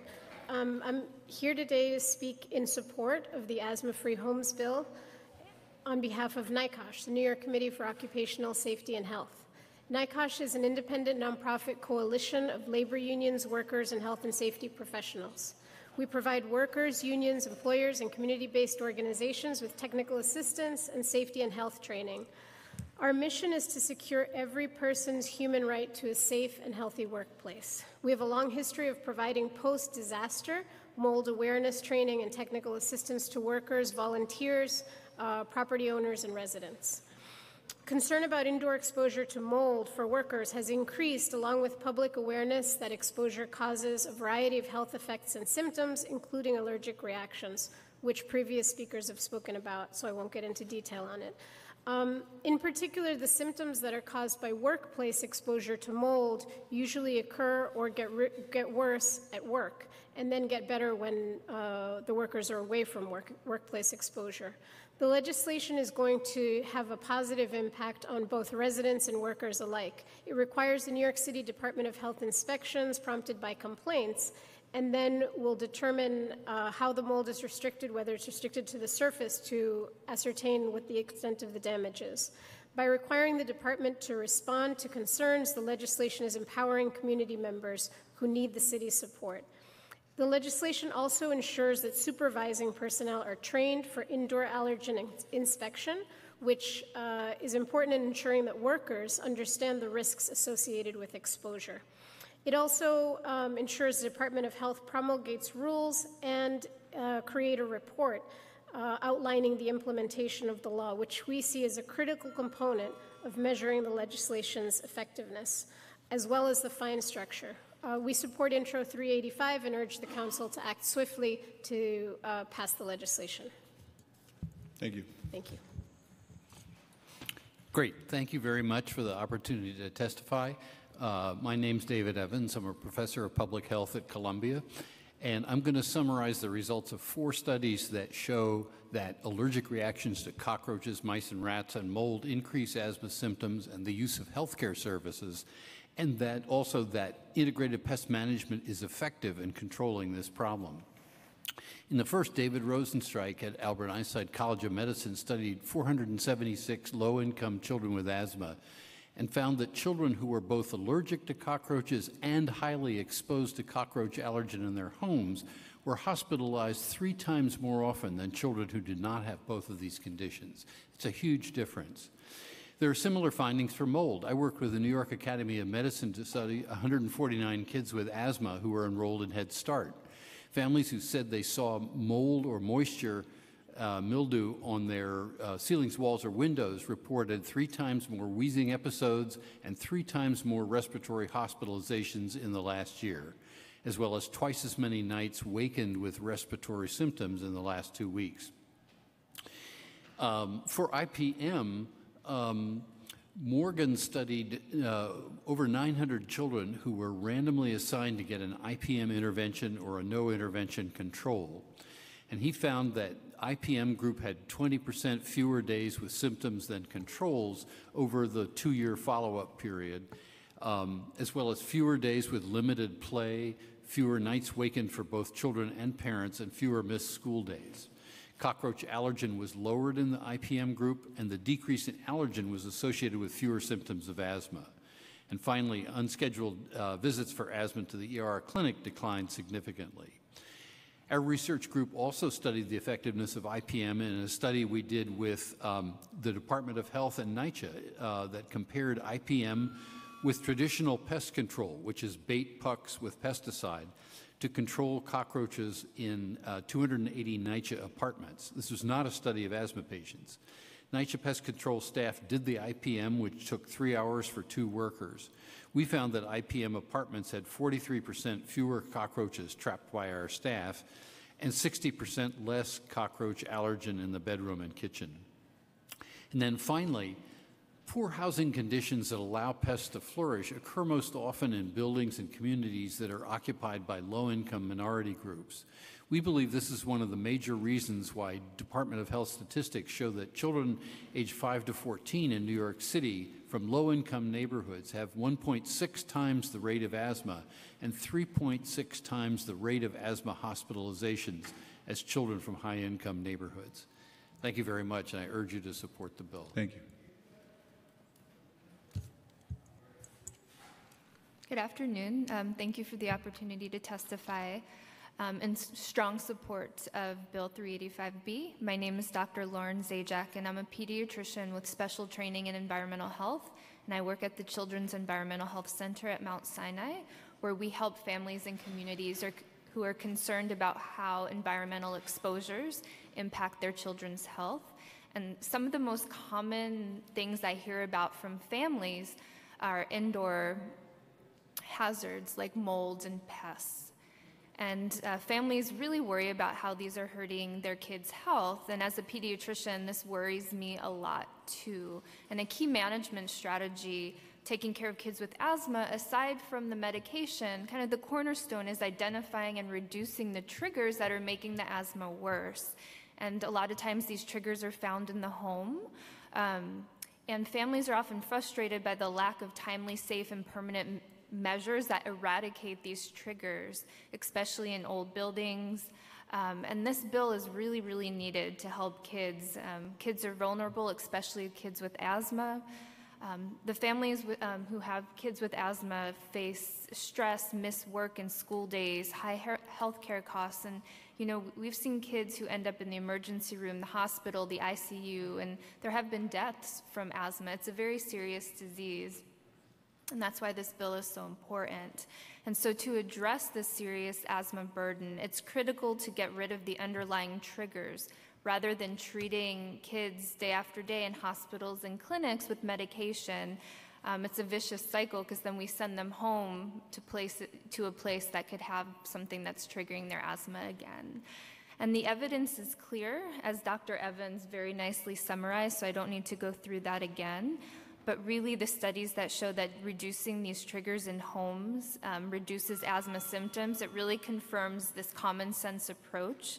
So as a pediatrician, a mom, and a New Yorker, I strongly support this bill. Thank you. Good afternoon. My name is Jewel Jones. Can you just push the button on your mic? Now 6 minutes lost.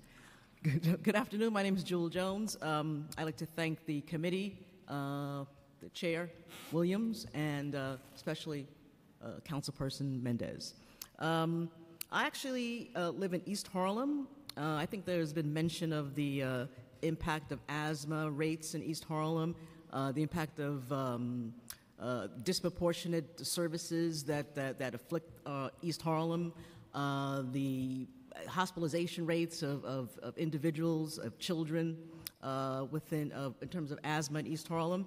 I personally do not suffer from asthma, nor do I know anyone that does. I don't have children. My residence is free of mold and pests and things of that nature. I actually sit here in support of this bill as a proud member of We Act and also as an advocate in my community of East Harlem. The bill is important because obviously healthy homes are important. Poor housing conditions can trigger or worsen respiratory health illnesses, especially in children. The Asthma-Free Housing Act will require landlords to regularly inspect homes for asthma-triggering allergen hazards such as mold and insect infestations and correct their underlying causes, particularly in the homes of New York City's most susceptible residents. And I mention again, living in East Harlem. So I urge the City Council, I urge this committee, I urge them to support this bill. Intro 385, pass the Asthma-Free Housing Act. Thank you very much. Thank you.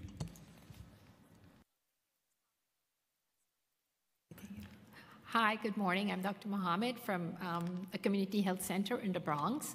In the past 20 years, we've seen lots of advancement in the management of asthma medically, but when we look at triggers, not much has been done there. We have new medications coming out every year. Doctors are working with these new medications, or patients are taking their medicines. We educate them on the best way to take their medicine, how to take it, the best time to take it, before school, after school, but still they come back to our offices with asthma exacerbations, ED visits. What do we do? What do we do next? The moms don't know what to do. Moms are, they throw their arms up in the air, says, my child takes her medicine every day. Why is it that they're still having asthma? They sometimes don't know the mold is in the house. They don't know the cockroaches causing the triggers of their asthma. Sometimes they've reported it so many times to the landlords, but nothing is getting done. And I'd like to share a story with you. One of my moms said to me, Doc, my son has no place to sleep. The rats have eaten out the bed and the sofas. And that's a sad story to hear from your mom, who you've seen the child since he was a young baby. And now he's 12 years old and has no place to sleep because of rats and rat infestation. So I'm really asking for support in this bill so that our children and our parents can have a better life.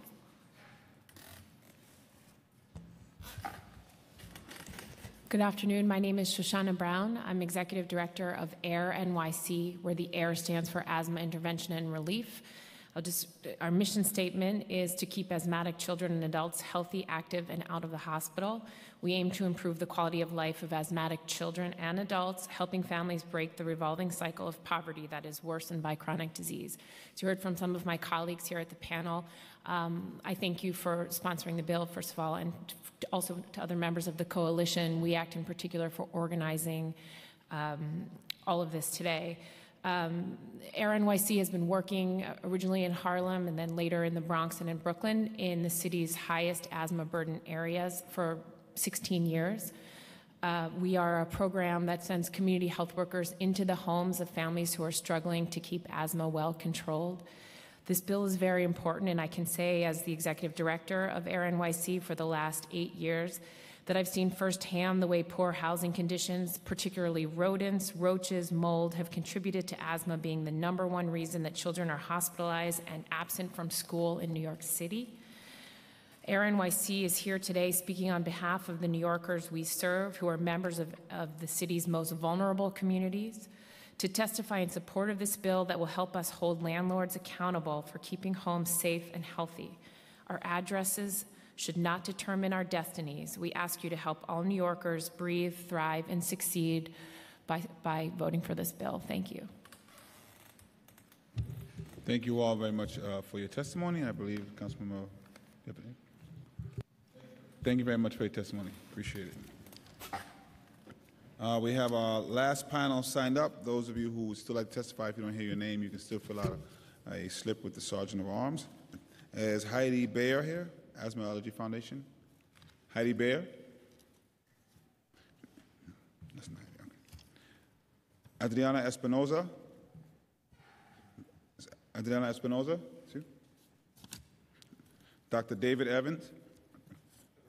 Oh, we have two slips. Okay. That she was up to. Oh. Yeah, that was. Okay. Okay. So this was there. Anthony Feliciano, CPHS. Anthony Feliciano. Ann Bohr. Ann Bohr. So we have just Ms. Espinoza, Adriana Espinoza, that's you, to testify. So you got the stage to yourself. Look at that. Can you please raise your right hand? Do you have firm to tell the truth, the whole truth, and nothing but the truth in your testimony before this committee and to respond honestly to councilmember questions? Can you hold 1 second? I think we have one more person. Okay.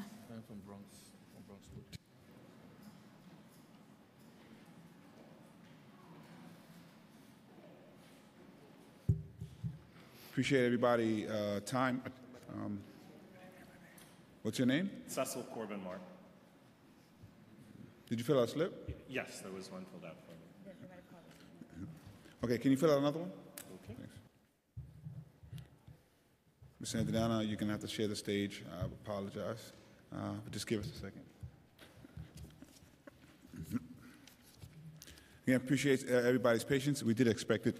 It's probably running up against the length that we hoped, but we did expect it was going to be some time. So we appreciate everybody's patience and testifying, again, showing how important the issue is.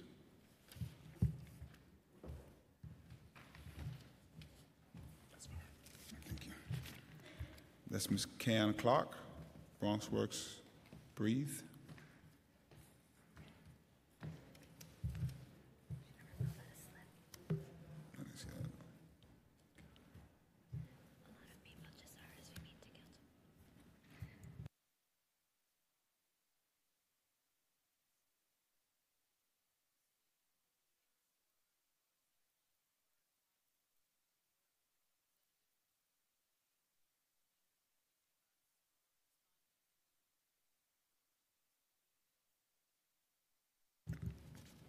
And we have Mr. Cecil Corbin Mark. Is that correct?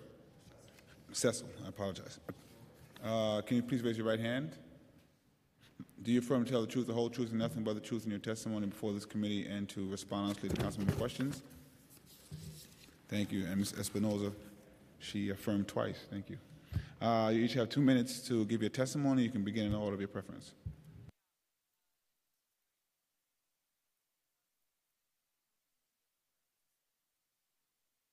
I don't know if your mic is on. Thank you.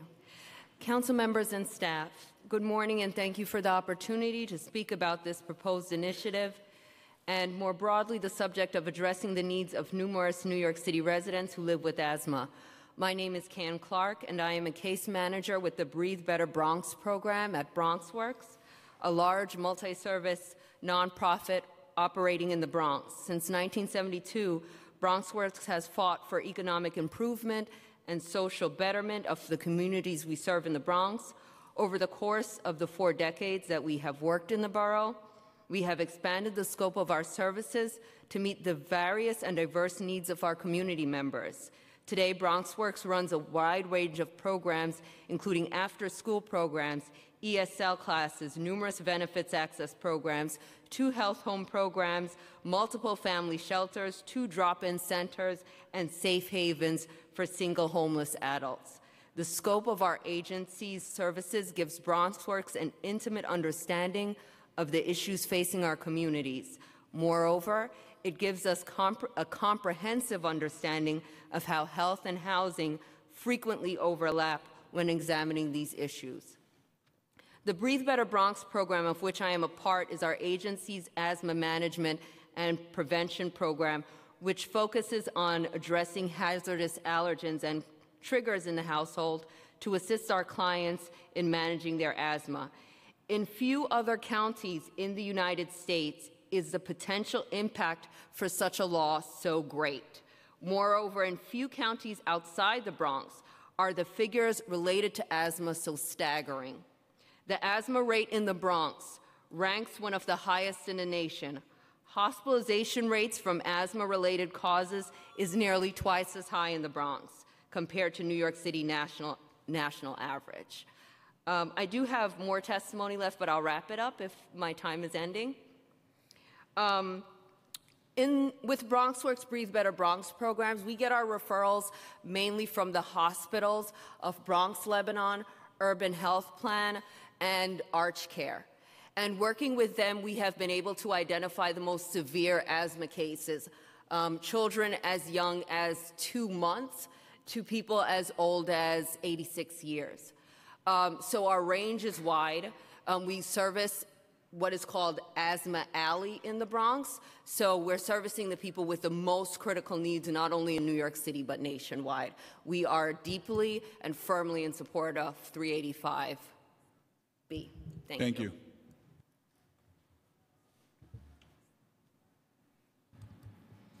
Good morning. My name is Brenda Mesa. I'm here representing the New York League of Conservation Voters and part of Adriana Espinosa. The NYLCV represents over 28,000 members in New York City, and we are committed to advancing a sustainable agenda to that will make our people, neighborhoods, and economy healthier and more resilient. I'd like to thank Chair Williams and members of the committee for the opportunity to testify. The NYLCV strongly supports Intro 385B, which establishes protocol for landlords and the Department of Health and Mental Hygiene to inspect, inform, and eliminate hazardous asthma-inducing building conditions. Asthma is a chronic illness that is often triggered by a person's environment exposure to allergens. Even more than outdoor quality, poor indoor air quality is a leading health threat for approximately 1 million New Yorkers, including over 177,000 children diagnosed with asthma. Plenty of scientific literatures have shown that particles associated with mold, roach, and rat infestations are significant allergens known to trigger asthma attacks in adults and especially children. Intro 385B aims to address indoor air quality by providing a better accountability for landlords to fix asthma-inducing housing conditions. The benefits of this bill are significant, both economically and its impact on public health. Each year nationwide, students and workers with asthma miss approximately 10.5 million school days and 14.2 million work days, respectively. Even an occasional flare-ups of asthma symptoms can have a ripple effect on the entire family. When asthma causes a child to miss school, it impacts the child's education, increases the family's medical expenses, and often the parent's ability to go to work. NYLCV is proud to have worked with the City Council over the years on policies that have improved our outdoor air quality, and we urge the Committee on Housing and Building to take the next step in addressing air quality indoors. Thank you for your time. Just for clarity, did you say you were giving testimony on behalf of Adriana? On behalf of Adriana Espinosa. So what's your name? Brenda Mesa. Can we get her to fill out another slip, please? Thank you very much. Good afternoon, Chairman Williams, Councilmember Mendez. I'm Cecil Corbin-Markham, the Deputy Director of We Act for Environmental Justice, a member of the Asthma Free Homes Coalition. I'm really happy today to be able to testify in support of Intro 385B. I especially want to acknowledge the efforts of the Chair to get us hearings on this bill early on, and your patience as we attempted to work with the administration to address some of the concerns that they raised. We Act's mission is to build healthy communities by ensuring that people of color and low-income residents participate meaningfully in the creation of sound and fair environmental health and protection policies and practices. We are a membership organization, and we have been in operation for 29 years. On behalf of our Board of Directors and all of our members, We Act is proud to declare our support for Intro 385B, which sets forth owners' responsibilities in relation to indoor allergen hazards. Likewise, the bill also establishes classifications of violations for indoor allergen hazards and dates of correction for each violation. Lastly, Intro 385B would also require the Department of Health and Mental Hygiene to report on activities to educate physicians and healthcare providers who treat persons with asthma about the role of indoor allergens in asthma exacerbation, and also requires the agency to take certain measures to educate persons about these indoor hazards and allergens. We Act supports, there's a lot of science, obviously, that clearly indicates the challenge that asthma and pest and rodent infestation causes or poses to the respiratory health of residents. But we support this bill because if it is passed, it would take away the ambiguity of what a landlord's responsibility is in dealing with mold and pest infestation. No longer will a landlord be able to paint over a problem or use toxic pesticides at high levels with high levels of steroids, which also exacerbate and trigger respiratory illnesses. When Intro 385B becomes law, the landlords will be required to deal with the underlying water conditions that are feeding the mold problem and to treat pest and rodent infestation with integrated pest management. In the long run, this will help both the residents of the city and, yes, landlords save time and better protect the health of residents. We also support this bill because at the behest of Councilmember Rosie Mendez, the Independent Budget Office says that it would only cost us about $1.6 million and $3.5 million, between $1.6 and $3.5 million, depending on how the city implements its repair program. We believe that's a cost well worth taking. And finally, just on the basis of justice and fairness, we are interested in making sure that policies more accurately balance the level of power between tenants and their landlords. And we believe, similar to the lead law, this would be one of those laws, and we urge this committee to pass it. Thank you very much for your leadership, and we're looking forward to working with you, Chairman Williams. Thank you very much for the testimony. Councilmember, do you have any questions or last words you want to say? My question is for Cecil. So you are the chair of the Asthma-Free Homes Coalition, or? I wouldn't call myself the chair. We share responsibilities and leadership, but yes, we've taken on a role of helping to anchor the coalition and administration. Okay, so you've been there since the beginning. When did the coalition come together? You know, I'm bad with dates, but we've been operating at least on Intro 385 for at least the last 3 years.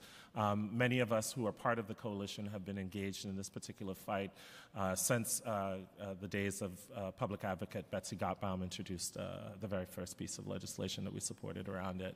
One of our board members, we're deeply involved in this issue. One of our board members is the legal counsel for Baez versus NYCHA.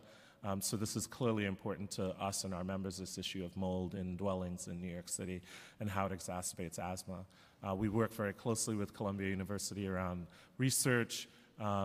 Dr. Dave Evans is a member of our board, and we've worked with him and researchers like Dr. Chinja Chu on sort of groundbreaking national research around mold and its impact.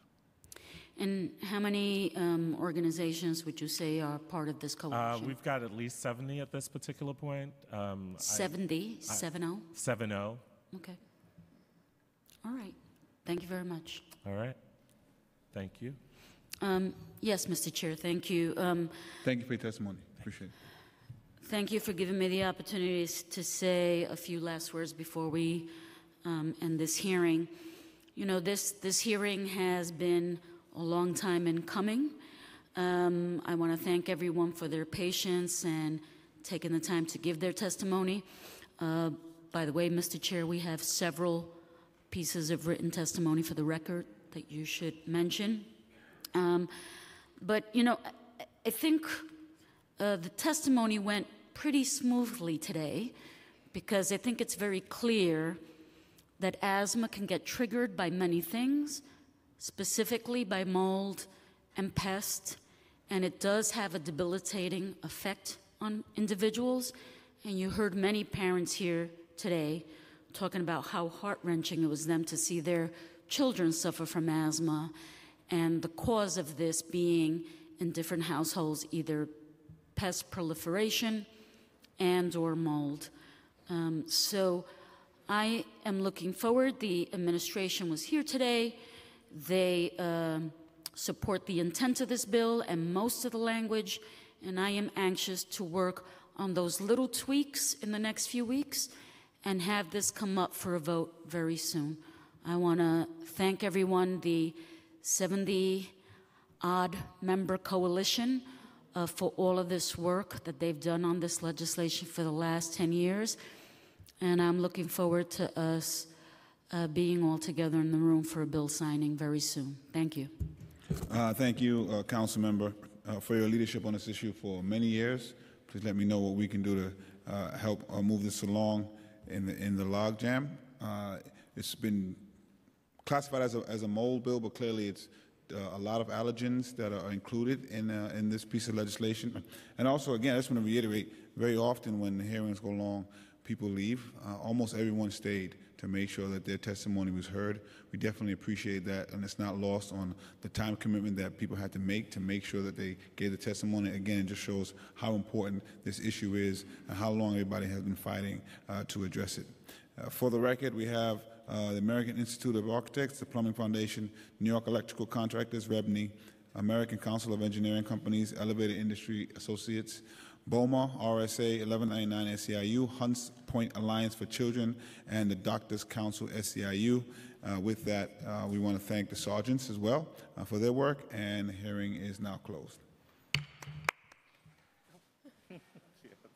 I'm not clapping. They try to discourage clapping. Yeah, I don't know why I'm clapping. Thank you for your testimony.